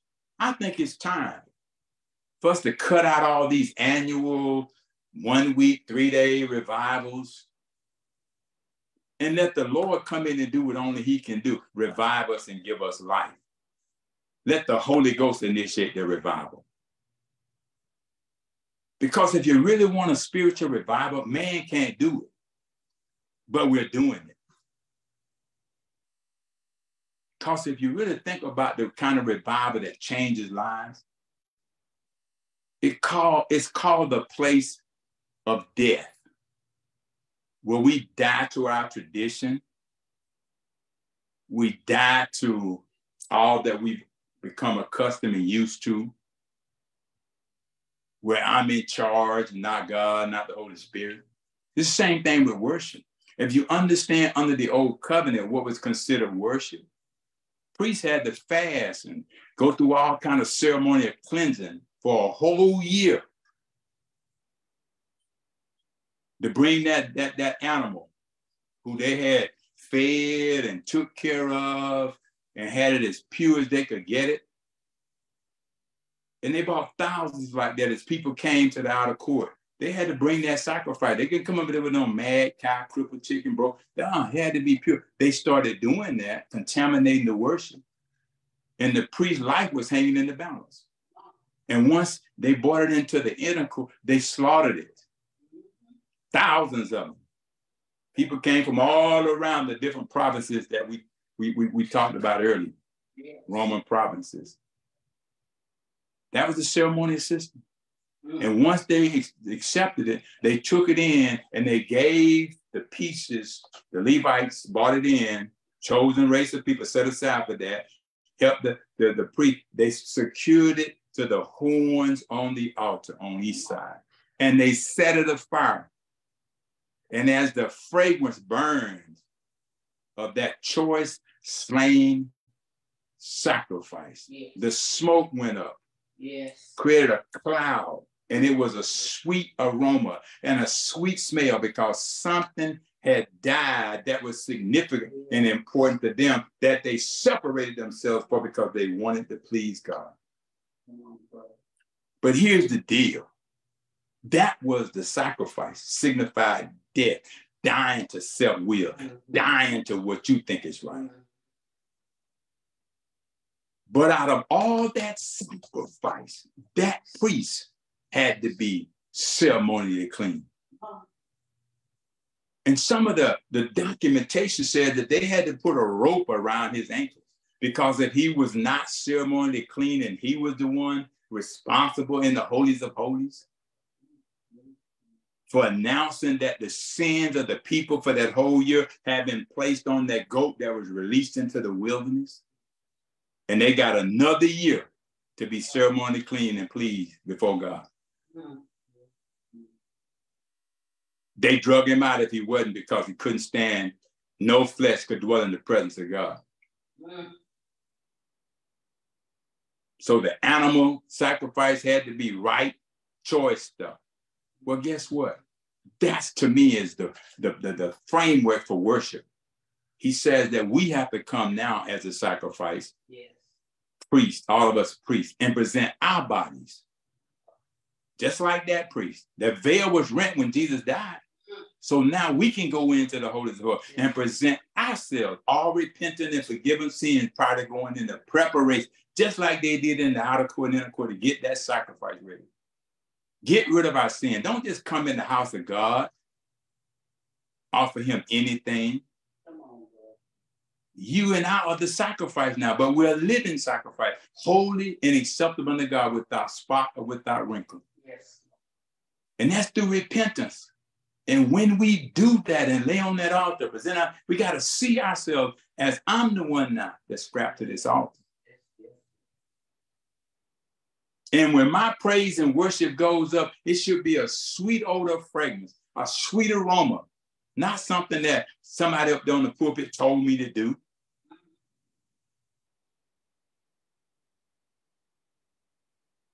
But it should be my personal offering of praise and worship and adoration and love, making it known to God, that one audience, and everybody else in there should be doing the same thing that I'm doing. Doesn't happen often. Some folks sleeping, some texting, some distracted, some doing all walking, going outside to make a phone call. But we're supposed to be in worship. We're supposed to be a living sacrifice, holy acceptable unto God.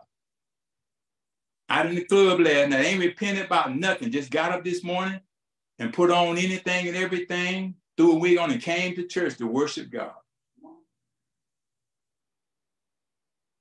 And I ain't gonna do nothing unless the person in charge of that tell me to stand up, say 3 amen, lift my hand, run around the church, whatever. That's supposed to be a place of death.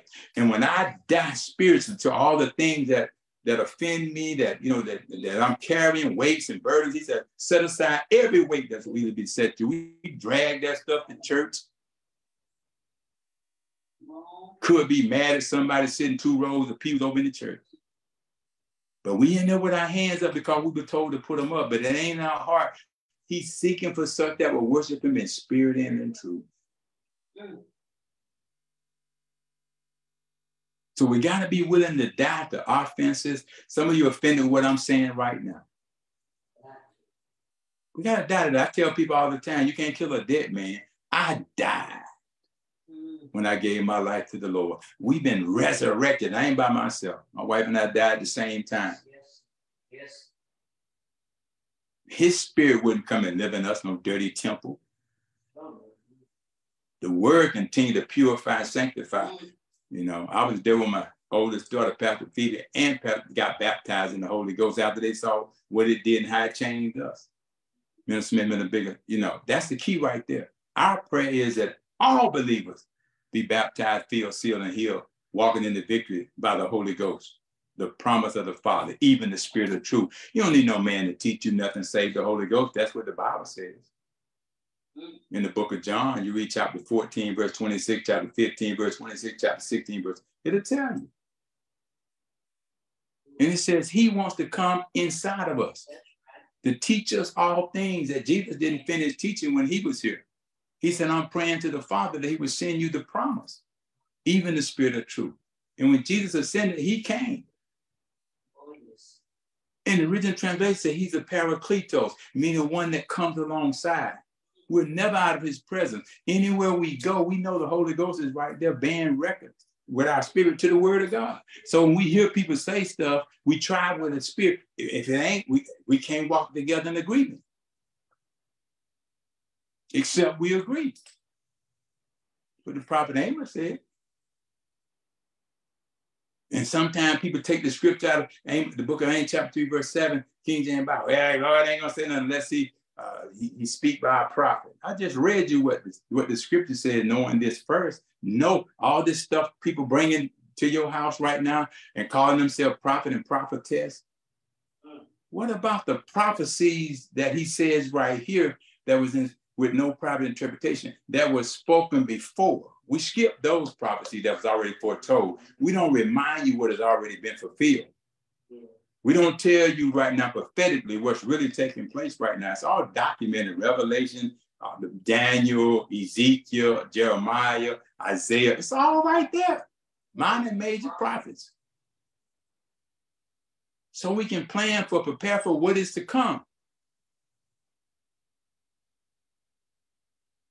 We just want some itching ears, somebody to tell me about how to get a new house. And I want to be able to plant my $1,000 seed. And I'm going to get this and I want to get that. That's what our ears want to hear.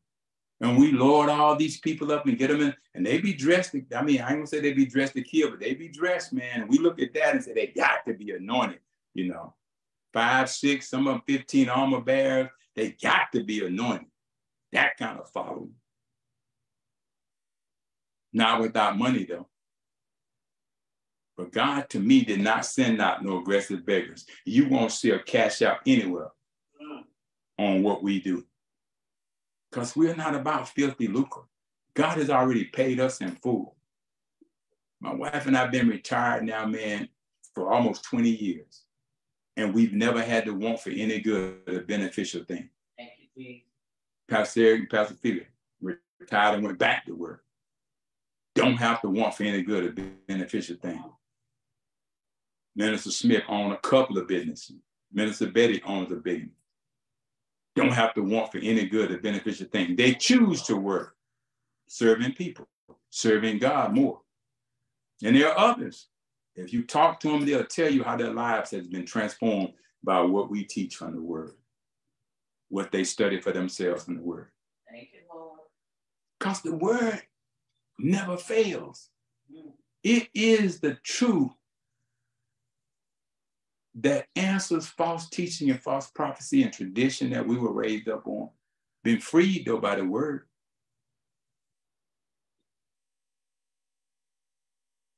In the book of 1 Peter chapter 1, verse 22, the King James Bible, and I'm going to be bringing it in a minute. This is only the beginning. I'll be right back in the morning picking up where I left off at, Tuesday morning picking up where I left off at.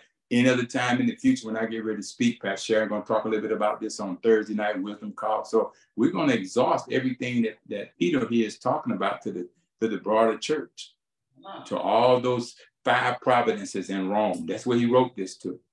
Because they had some problem with suffering and persecution and perverted stuff that was going on in the church that was not supposed to be going on in the church. And Peter was a bold brother, man. He said, no, we ain't supposed to be doing this, and in other words, in layman terms. So listen to this. It said, seeing ye have purified your souls, listen now, in obeying the truth, not tradition, not philosophy, not the wisdom of the world, but truth. Now, why? God wants you to know the truth, and the truth make you free. Book of John, chapter 8, verse 32, the King James Bible. This year, God told us the word of the Lord in 2023 is a word for truth seekers. If you want to know the truth, let it purify your soul. Start obeying it. It changed us. We heard it. We studied it. We read it. We meditated on it.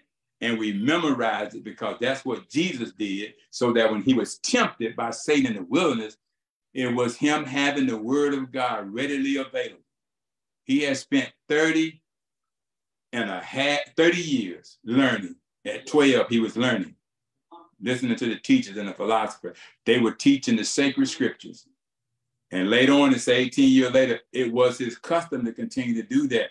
Finally, he fulfilled every earthly test that we were supposed to fulfill by being baptized by John the Baptist, that boy was crying in the wilderness. And as John was baptizing, he had all these 3,000 or so people out there baptizing them unto repentance now. And he says this statement here in the book of Matthew, I want to say chapter 3. He says in verse 10 and 11, he says, there's one coming after me, who I'm not even worthy to latch up the latches on his sandals. He's going to baptize you with fire and power. And as he's making this statement to them, as he's out there crying, baptizing them under repentance, Jesus appears. There he was. And I can just imagine the expression on John. And he told John said, you need to baptize me. And Jesus said, no, you don't understand. I got to fulfill all of the Old Testament covenant. You got to baptize me. This is kind of like the last straw right here. I got to complete this. Why? Because I'm fully man right now. I'm the son of man right now. At the same time, I'm the son of God, but I got to do this so the Father can approve of what I did. That's for you, John. That's for all these. To put you back in right standing. So I got to fulfill the law. I didn't come to destroy it, get rid of it. Last act. And the Bible said when John baptized Jesus as the Son of Man, human, the Bible said when Jesus came up out that water, baptism means to be totally immersed. He ain't sprinkling. He took him all the way down, submerged him, just like we supposed to do. All this sprinkling and baby shower, that ain't baptism. It's a Latin word that means to emerge or submerge. Got to go all the way down. Why? That's our watery grave. We ain't got to go get in no tomb and die, but we got to die in water baptism in order to relate to his death, burial, and resurrection in real time. Go read the book of Romans chapter 6, verse 40, King James Bible. It says we are identified with his death, burial, and resurrection through water baptism, that wet grave.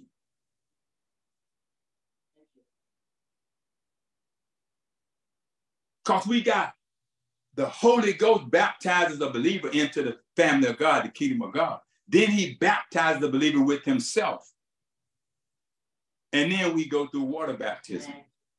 3 types of baptism.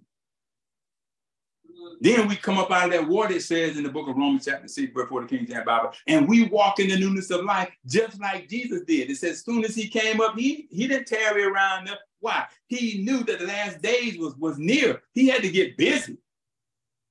And the Bible said right away, he was led into the wilderness by the Holy Ghost, just got baptized. Remember the Father said, wind of heaven opened up, a dove-like figure came upon him and said, this is my beloved son, in whom I am well pleased. Son of man became up, my beloved son. Why? He had satisfied the Father. Father couldn't look at him long as he was in sin, long as he hadn't fulfilled everything.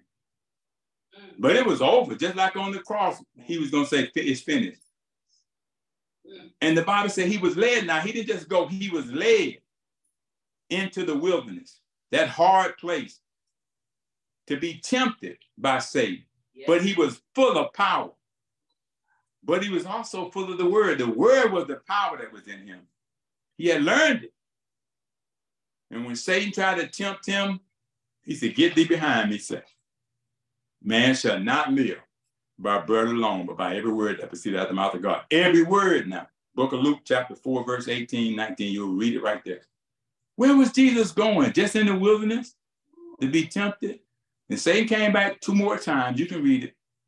He was on his way back to the temple.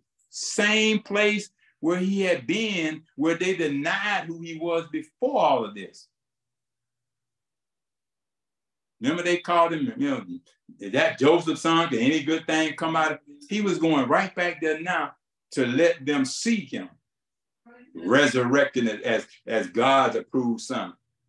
And the Bible said he went straight to the minister and took the book, the prophecies of Isaiah, the book of all of the sacred writings. Some folks don't even open no Bible in church anymore. They bring a little 3x5 card, a little notepad, back up an envelope, write 2 or 3 talking points and get up there and preach 5 minutes and tell you, I'm finished. They don't like long-winded preachers. Why? It might expose the error of their ways when you open up the scriptures and preach from the inspired word of God. I'm gonna run my mouth to Jesus until somebody gets saved. All that hell I raised and cracking on people in my day and talking about people all night sometime. I should definitely have more to say about Jesus these days now that I'm saved than I had to say when I was representing the devil in the flesh in my unsaved traditional ways. That's all I want to do now, run my mouth to Jesus till somebody gets saved. Because I got a lot to say about him. That's how we overcome, according to the book of Revelation, chapter 12, verse 10 and 11. By the blood of the Lamb that was slain before the foundation of the world, and by the word of our testimony. His word is my testimony. Yes. And we love not this life unto death. 3 things. You can go read it. But it's saying Jesus went to the temple and he took the book and he opened it where it was written, what Isaiah had prophesied. The Spirit of the Lord is upon me. He has anointed me. All these folks running around here talking about they're anointed. Let me tell you what the word anointing is talking about. Old Testament, New Testament, it doesn't matter. It's not charisma. It's not feeling good. It ain't all of that. Anointing is the presence of God with you. That's the anointing that destroys the yoke. Thank you, Lord. Somebody pushing you down, man, and you on the floor crying. That ain't anointing when you get right up and go do the same thing you did before you came. If the anointing of God hit the place, and the Shekinah glory comes with it, the Bible said the preacher won't even be able to stand and preach the sermon. Let me tell you something, charisma, showmanship, I'll even throw in fanaticism, pump and whatever, stomping and croning, that is not anointing. All that energy, that's not anointing. Don't be confused. You got to have the glory and the presence. Scripture calls it Shekinah glory. And when that kind of anointing shows up, that's anointing. It goes beyond my ability. Yokes are destroyed. People are free. You don't have to put hands on them.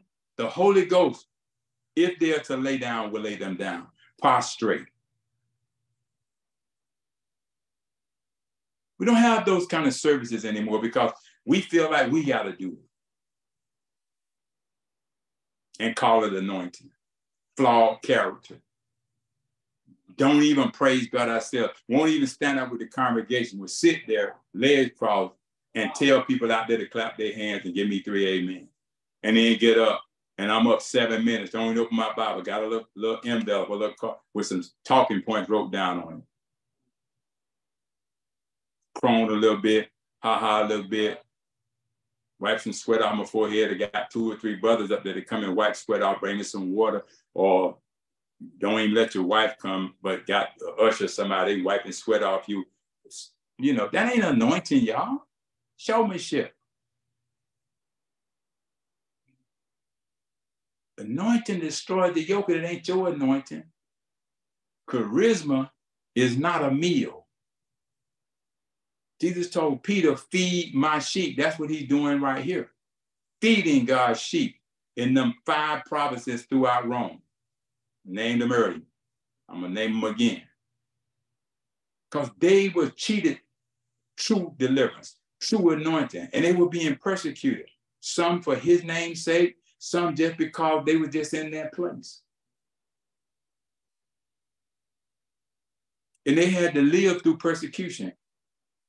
The truth helps you to live through persecution because a lot of persecution came from false teaching, false prophecy.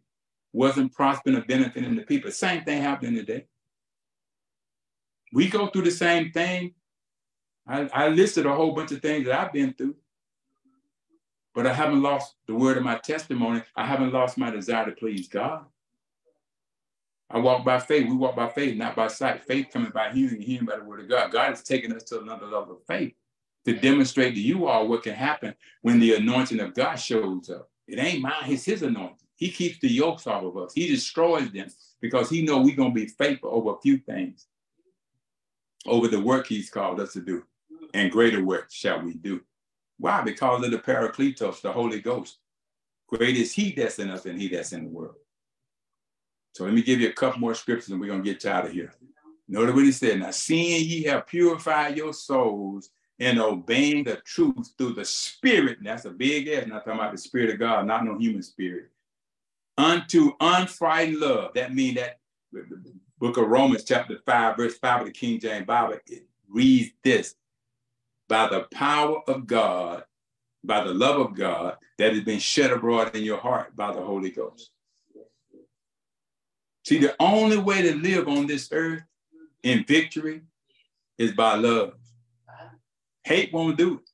But it can't be just love where you do for me, I do for you. It's got to be love of God, love for God, love God first.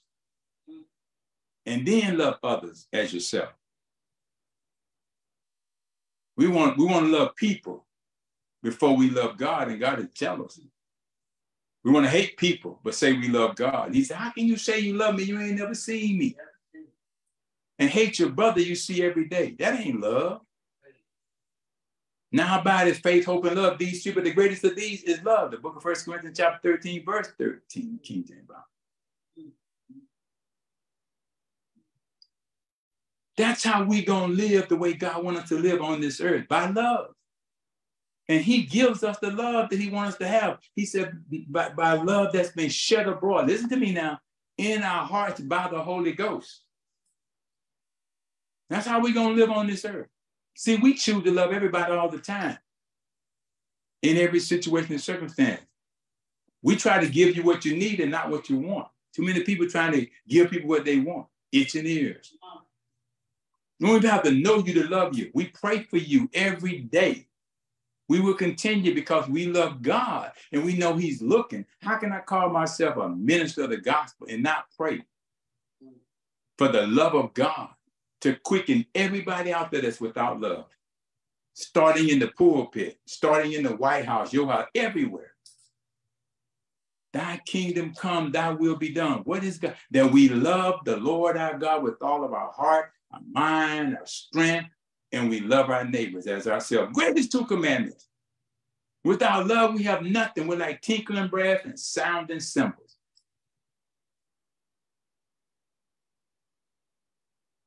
That's what he said. Unfrightened love of the brethren. See that ye love one another with a pure heart fervently. Book of 1 Peter chapter 1, verse 22, the King James Bible. Now picture Peter telling these persecuted people how to love the ones that's been persecuting them as they're suffering in those providences. As people are suffering today, the thing they really need is love. The love of God, the love of the brethren, and it need to be fervent. No respect to person, no private interpretation, no picking and choosing, just love by the Holy Ghost that's been shed abroad in our hearts. God gave this word this morning, just to encourage me, and I feel not me only, but somebody else also can receive this word and be blessed. And I pray, Lord, your will be done, your kingdom come. This is specifically and expressly for God's soldiers and God's workmen first, so that it can be for everybody else. But if we don't get it first, I'm closing in the book of 2 Timothy, chapter 2, verse 14 to 21, the King James Bible. Listen carefully. Of these things, put them in remembrance, charging them before the Lord, that they strive not about words to no profit, but to the subverting of the hearers. Study, gather some information so you know what to tell them based on what God is inspiring.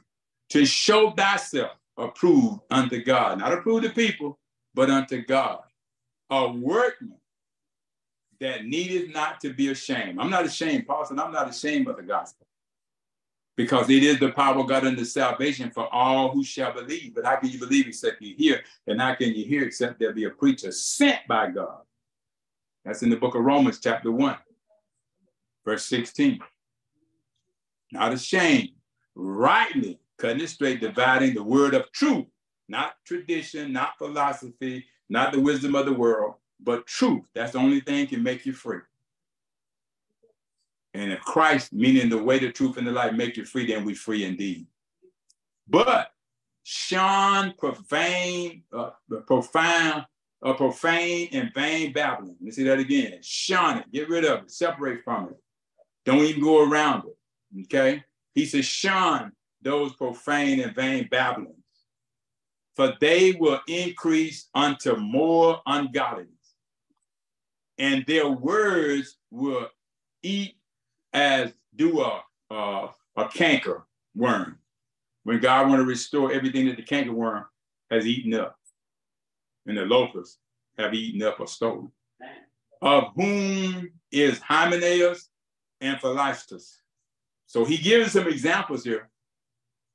So if they had examples in that church, they got examples in the church today. Who, listen to how he described their character, who concerning the truth have erred, saying that the resurrection is past already. All these folks celebrate Easter, keeping that pagan, and not the resurrection of Jesus Christ. Listen to what he said. Got the same thing going on today now. In past, I mean, it's past already. He rose on the third day. He's still resurrected. He's still raising up men and women today. We heard earlier, if you die in Christ, though you be dead, yet shall you live. Why? Because of the resurrection power that's coming. If we die in Christ, we can be resurrected spiritually right now, but we got to die to self, die to the world. He goes on to say now, past already. So there's no more sacrifice for sin. He already died, got in the grave, fully dead, and got up on the third day. So he took the resurrection power with him, and right now he's still resurrecting souls in this world. If you come to him and believe. And overthrew the faith of some. never steep in tradition. Back then, teaching of Moses and Abraham, he brought in a new way and a new doctrine under the new covenant, fulfilled the old covenant, didn't do away with it. More excellent way, the Bible says. He says, nevertheless, the foundation of God standeth sure, having this seal. Yeah. The Lord knoweth them, listen to me carefully, that are his. And let everyone that nameth the name of Christ depart from iniquity, things that separate us from God. But in a great house, love this, there are not only vessels of gold and of silver, but also of wood and of earth, and some to honor and some to dishonor. Ain't my word now. If a man therefore purge himself from these, he shall be a vessel unto honor, sanctified and meet for the master's use, and prepared unto every good work. Good work now, what we're going to take with us. That's in the book of 2 Timothy chapter 2, verse 14 of the King James Bible.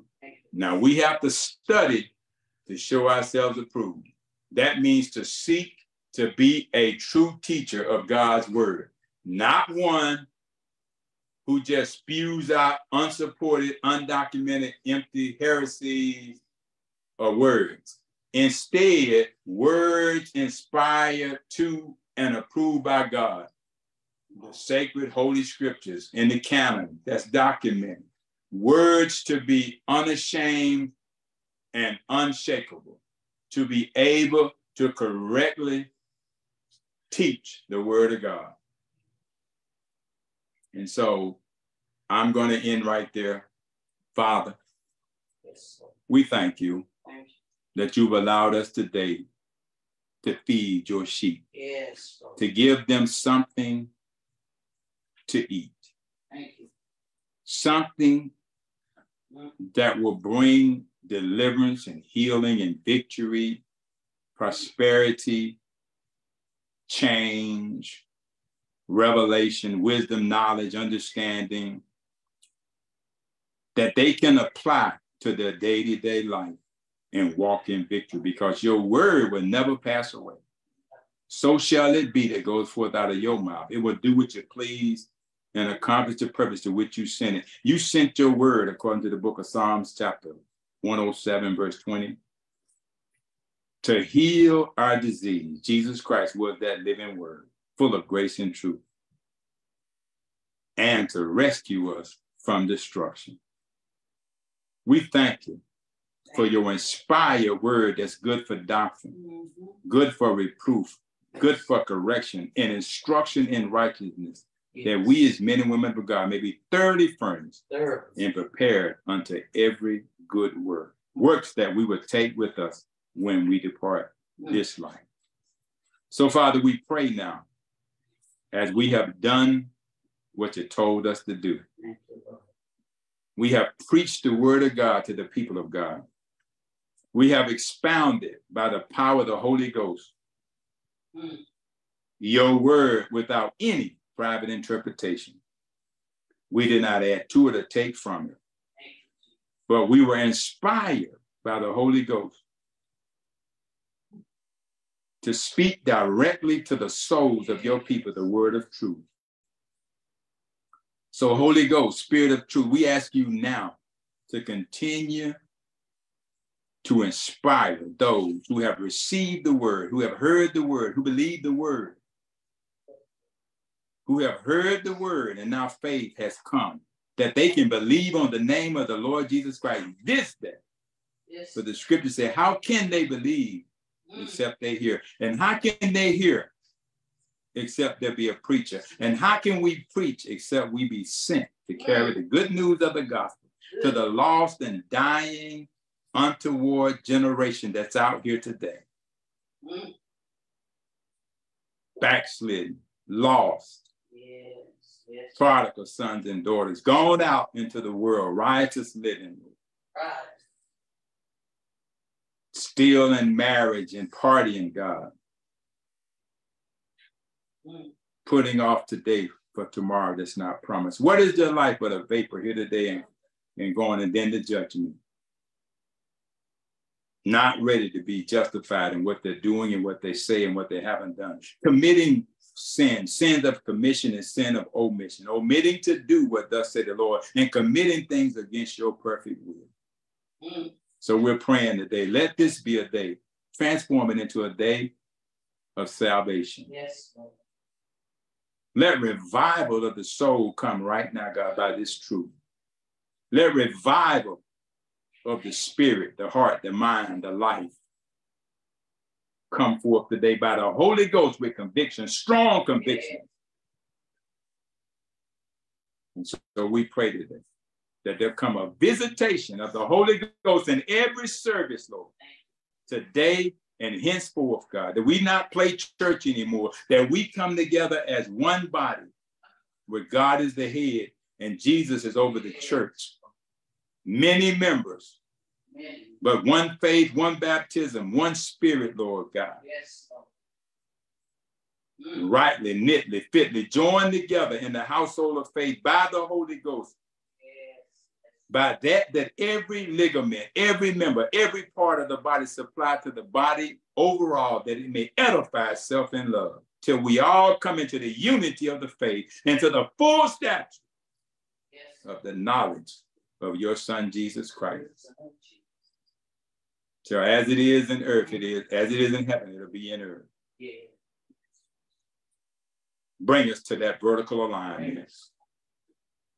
Deliver us from placing so much emphasis on horizontal relationships and sacrifice in vertical relationships. You're calling us now, God, into spiritual harmony, spiritual unity. That we live our lives today, the things that matter. And the conclusion be only what we do for the Lord is what's going to count in the end. That our whole duty as soldiers in your army is to love you, God, and keep your commandments. So I pray now that whoever heard this word, God, that even right now as conviction is coming, that right now, wherever they may be, if you're out there today, I want to offer you an invitation right now to just where you're at. Just ask God, just ask him to forgive you and just let him know right now he's waiting to hear from you, knocking on the door. Open that door and invite him to come in and just confess the Lord Jesus. Lord, I'm a sinner, backslidden, prodigal son, prodigal daughter, lost, and I want to be saved. And I realize there's only one Savior. His name is Jesus. No other name by which I can be saved. So I ask you now, forgive me of my sins. Cleanse me of all my righteousness. Baptize me into the kingdom of God. Baptize me, Holy Ghost, with power and fire and water. Change my language, my conversation, that I speak with a new tongue. Fill me, seal me, heal me, and give me the victory. I confess you, Jesus, as my Lord and Savior with my mouth. And today I believe in my heart that God raised you from the dead. And Father God, I believe that you so loved this world to include me, that you sent your only begotten Son, Jesus Christ, to die for my sin. And if I believe in him, I shall not perish, but have everlasting life. And if I fail to walk away today and not believe in him, I'm already condemned. But if I do, I already have eternal life. So thank you for saving me. Thank you for hearing my prayer. Thank you, Holy Ghost, for coming inside and living in me. And say, not denounce you. I no longer serve you, interested in you. I'm in this world, but I'm no longer of this world. I'm a new creation today because I'm in Christ Jesus. Old things are not departed from me. God has taken them away and hidden them in the sea of forgiveness, never to be heard of again. I will walk in the newness of life. I will identify with his death, burial, and resurrection through water baptism. So, Lord, order me in my steps to that place where I can fulfill all of your scripture, that I may be a new man, a new woman, a new person in Christ Jesus, fulfilling all of the scripture is my prayer. In Jesus' name I pray. Amen and amen. All right, then. Well, praise the Lord. Praise the Lord. I be finished with the message today. There will be a continuation until we exhaust all of Peter's epistle. There's 2 of them, 1st and 2nd. A lot of good stuff there. We're going to continue until we do that. Invite you to come on back in the morning at 6 a.m. Tuesday morning at 6 a.m. 667-770-1557. Access code is 123-218 #. 6 a.m. Creating a prayer culture for God. Get all of the messages. Come back Wednesday night for our power prayer at 7:30, same number. Come back Thursday night for Wisdom Call Bible Study and Prayer, same number, access code. Pastor Sharon will be picking up and continue to build this epistle, this revelation, this testimony of Peter to the people in those different provinces. And until we exhaust this and, Pastor Eric, Pastor Phoebe, Minister Smith, Minister Biggers, whatever the Lord give them, hopefully they'll continue as we lay out what God has given us to give you. Amen. And so you have the information. You can follow us. We have YouTube Live. We archive every message, every teaching, so you can go back and listen to this, criticize me, critique me, do whatever. But I've tried to give you enough foundational scriptures to prove what I'm saying is actually the inspired word of God. I don't just make stuff up. Sometimes I may get a little bit of my experience and opinion in there, but I try to tell you that too. And so it is what it is. Hopefully you've been blessed today. What your ears have heard, your heart has received, and your mind has been, activated to think on the thoughts of God, his word. We love you. We thank God for you. Thank you for allowing us to come in and minister to you today. And I hope it's been a blessing to you. There's more to follow, more to come. All right, then. Hey, we love you. Again, tomorrow morning at 6 a.m. Tuesday, 6 a.m. We'd love to have you come join us because there's more to come. All right. Well, God bless. God bless. God bless. We love you. That concludes the message.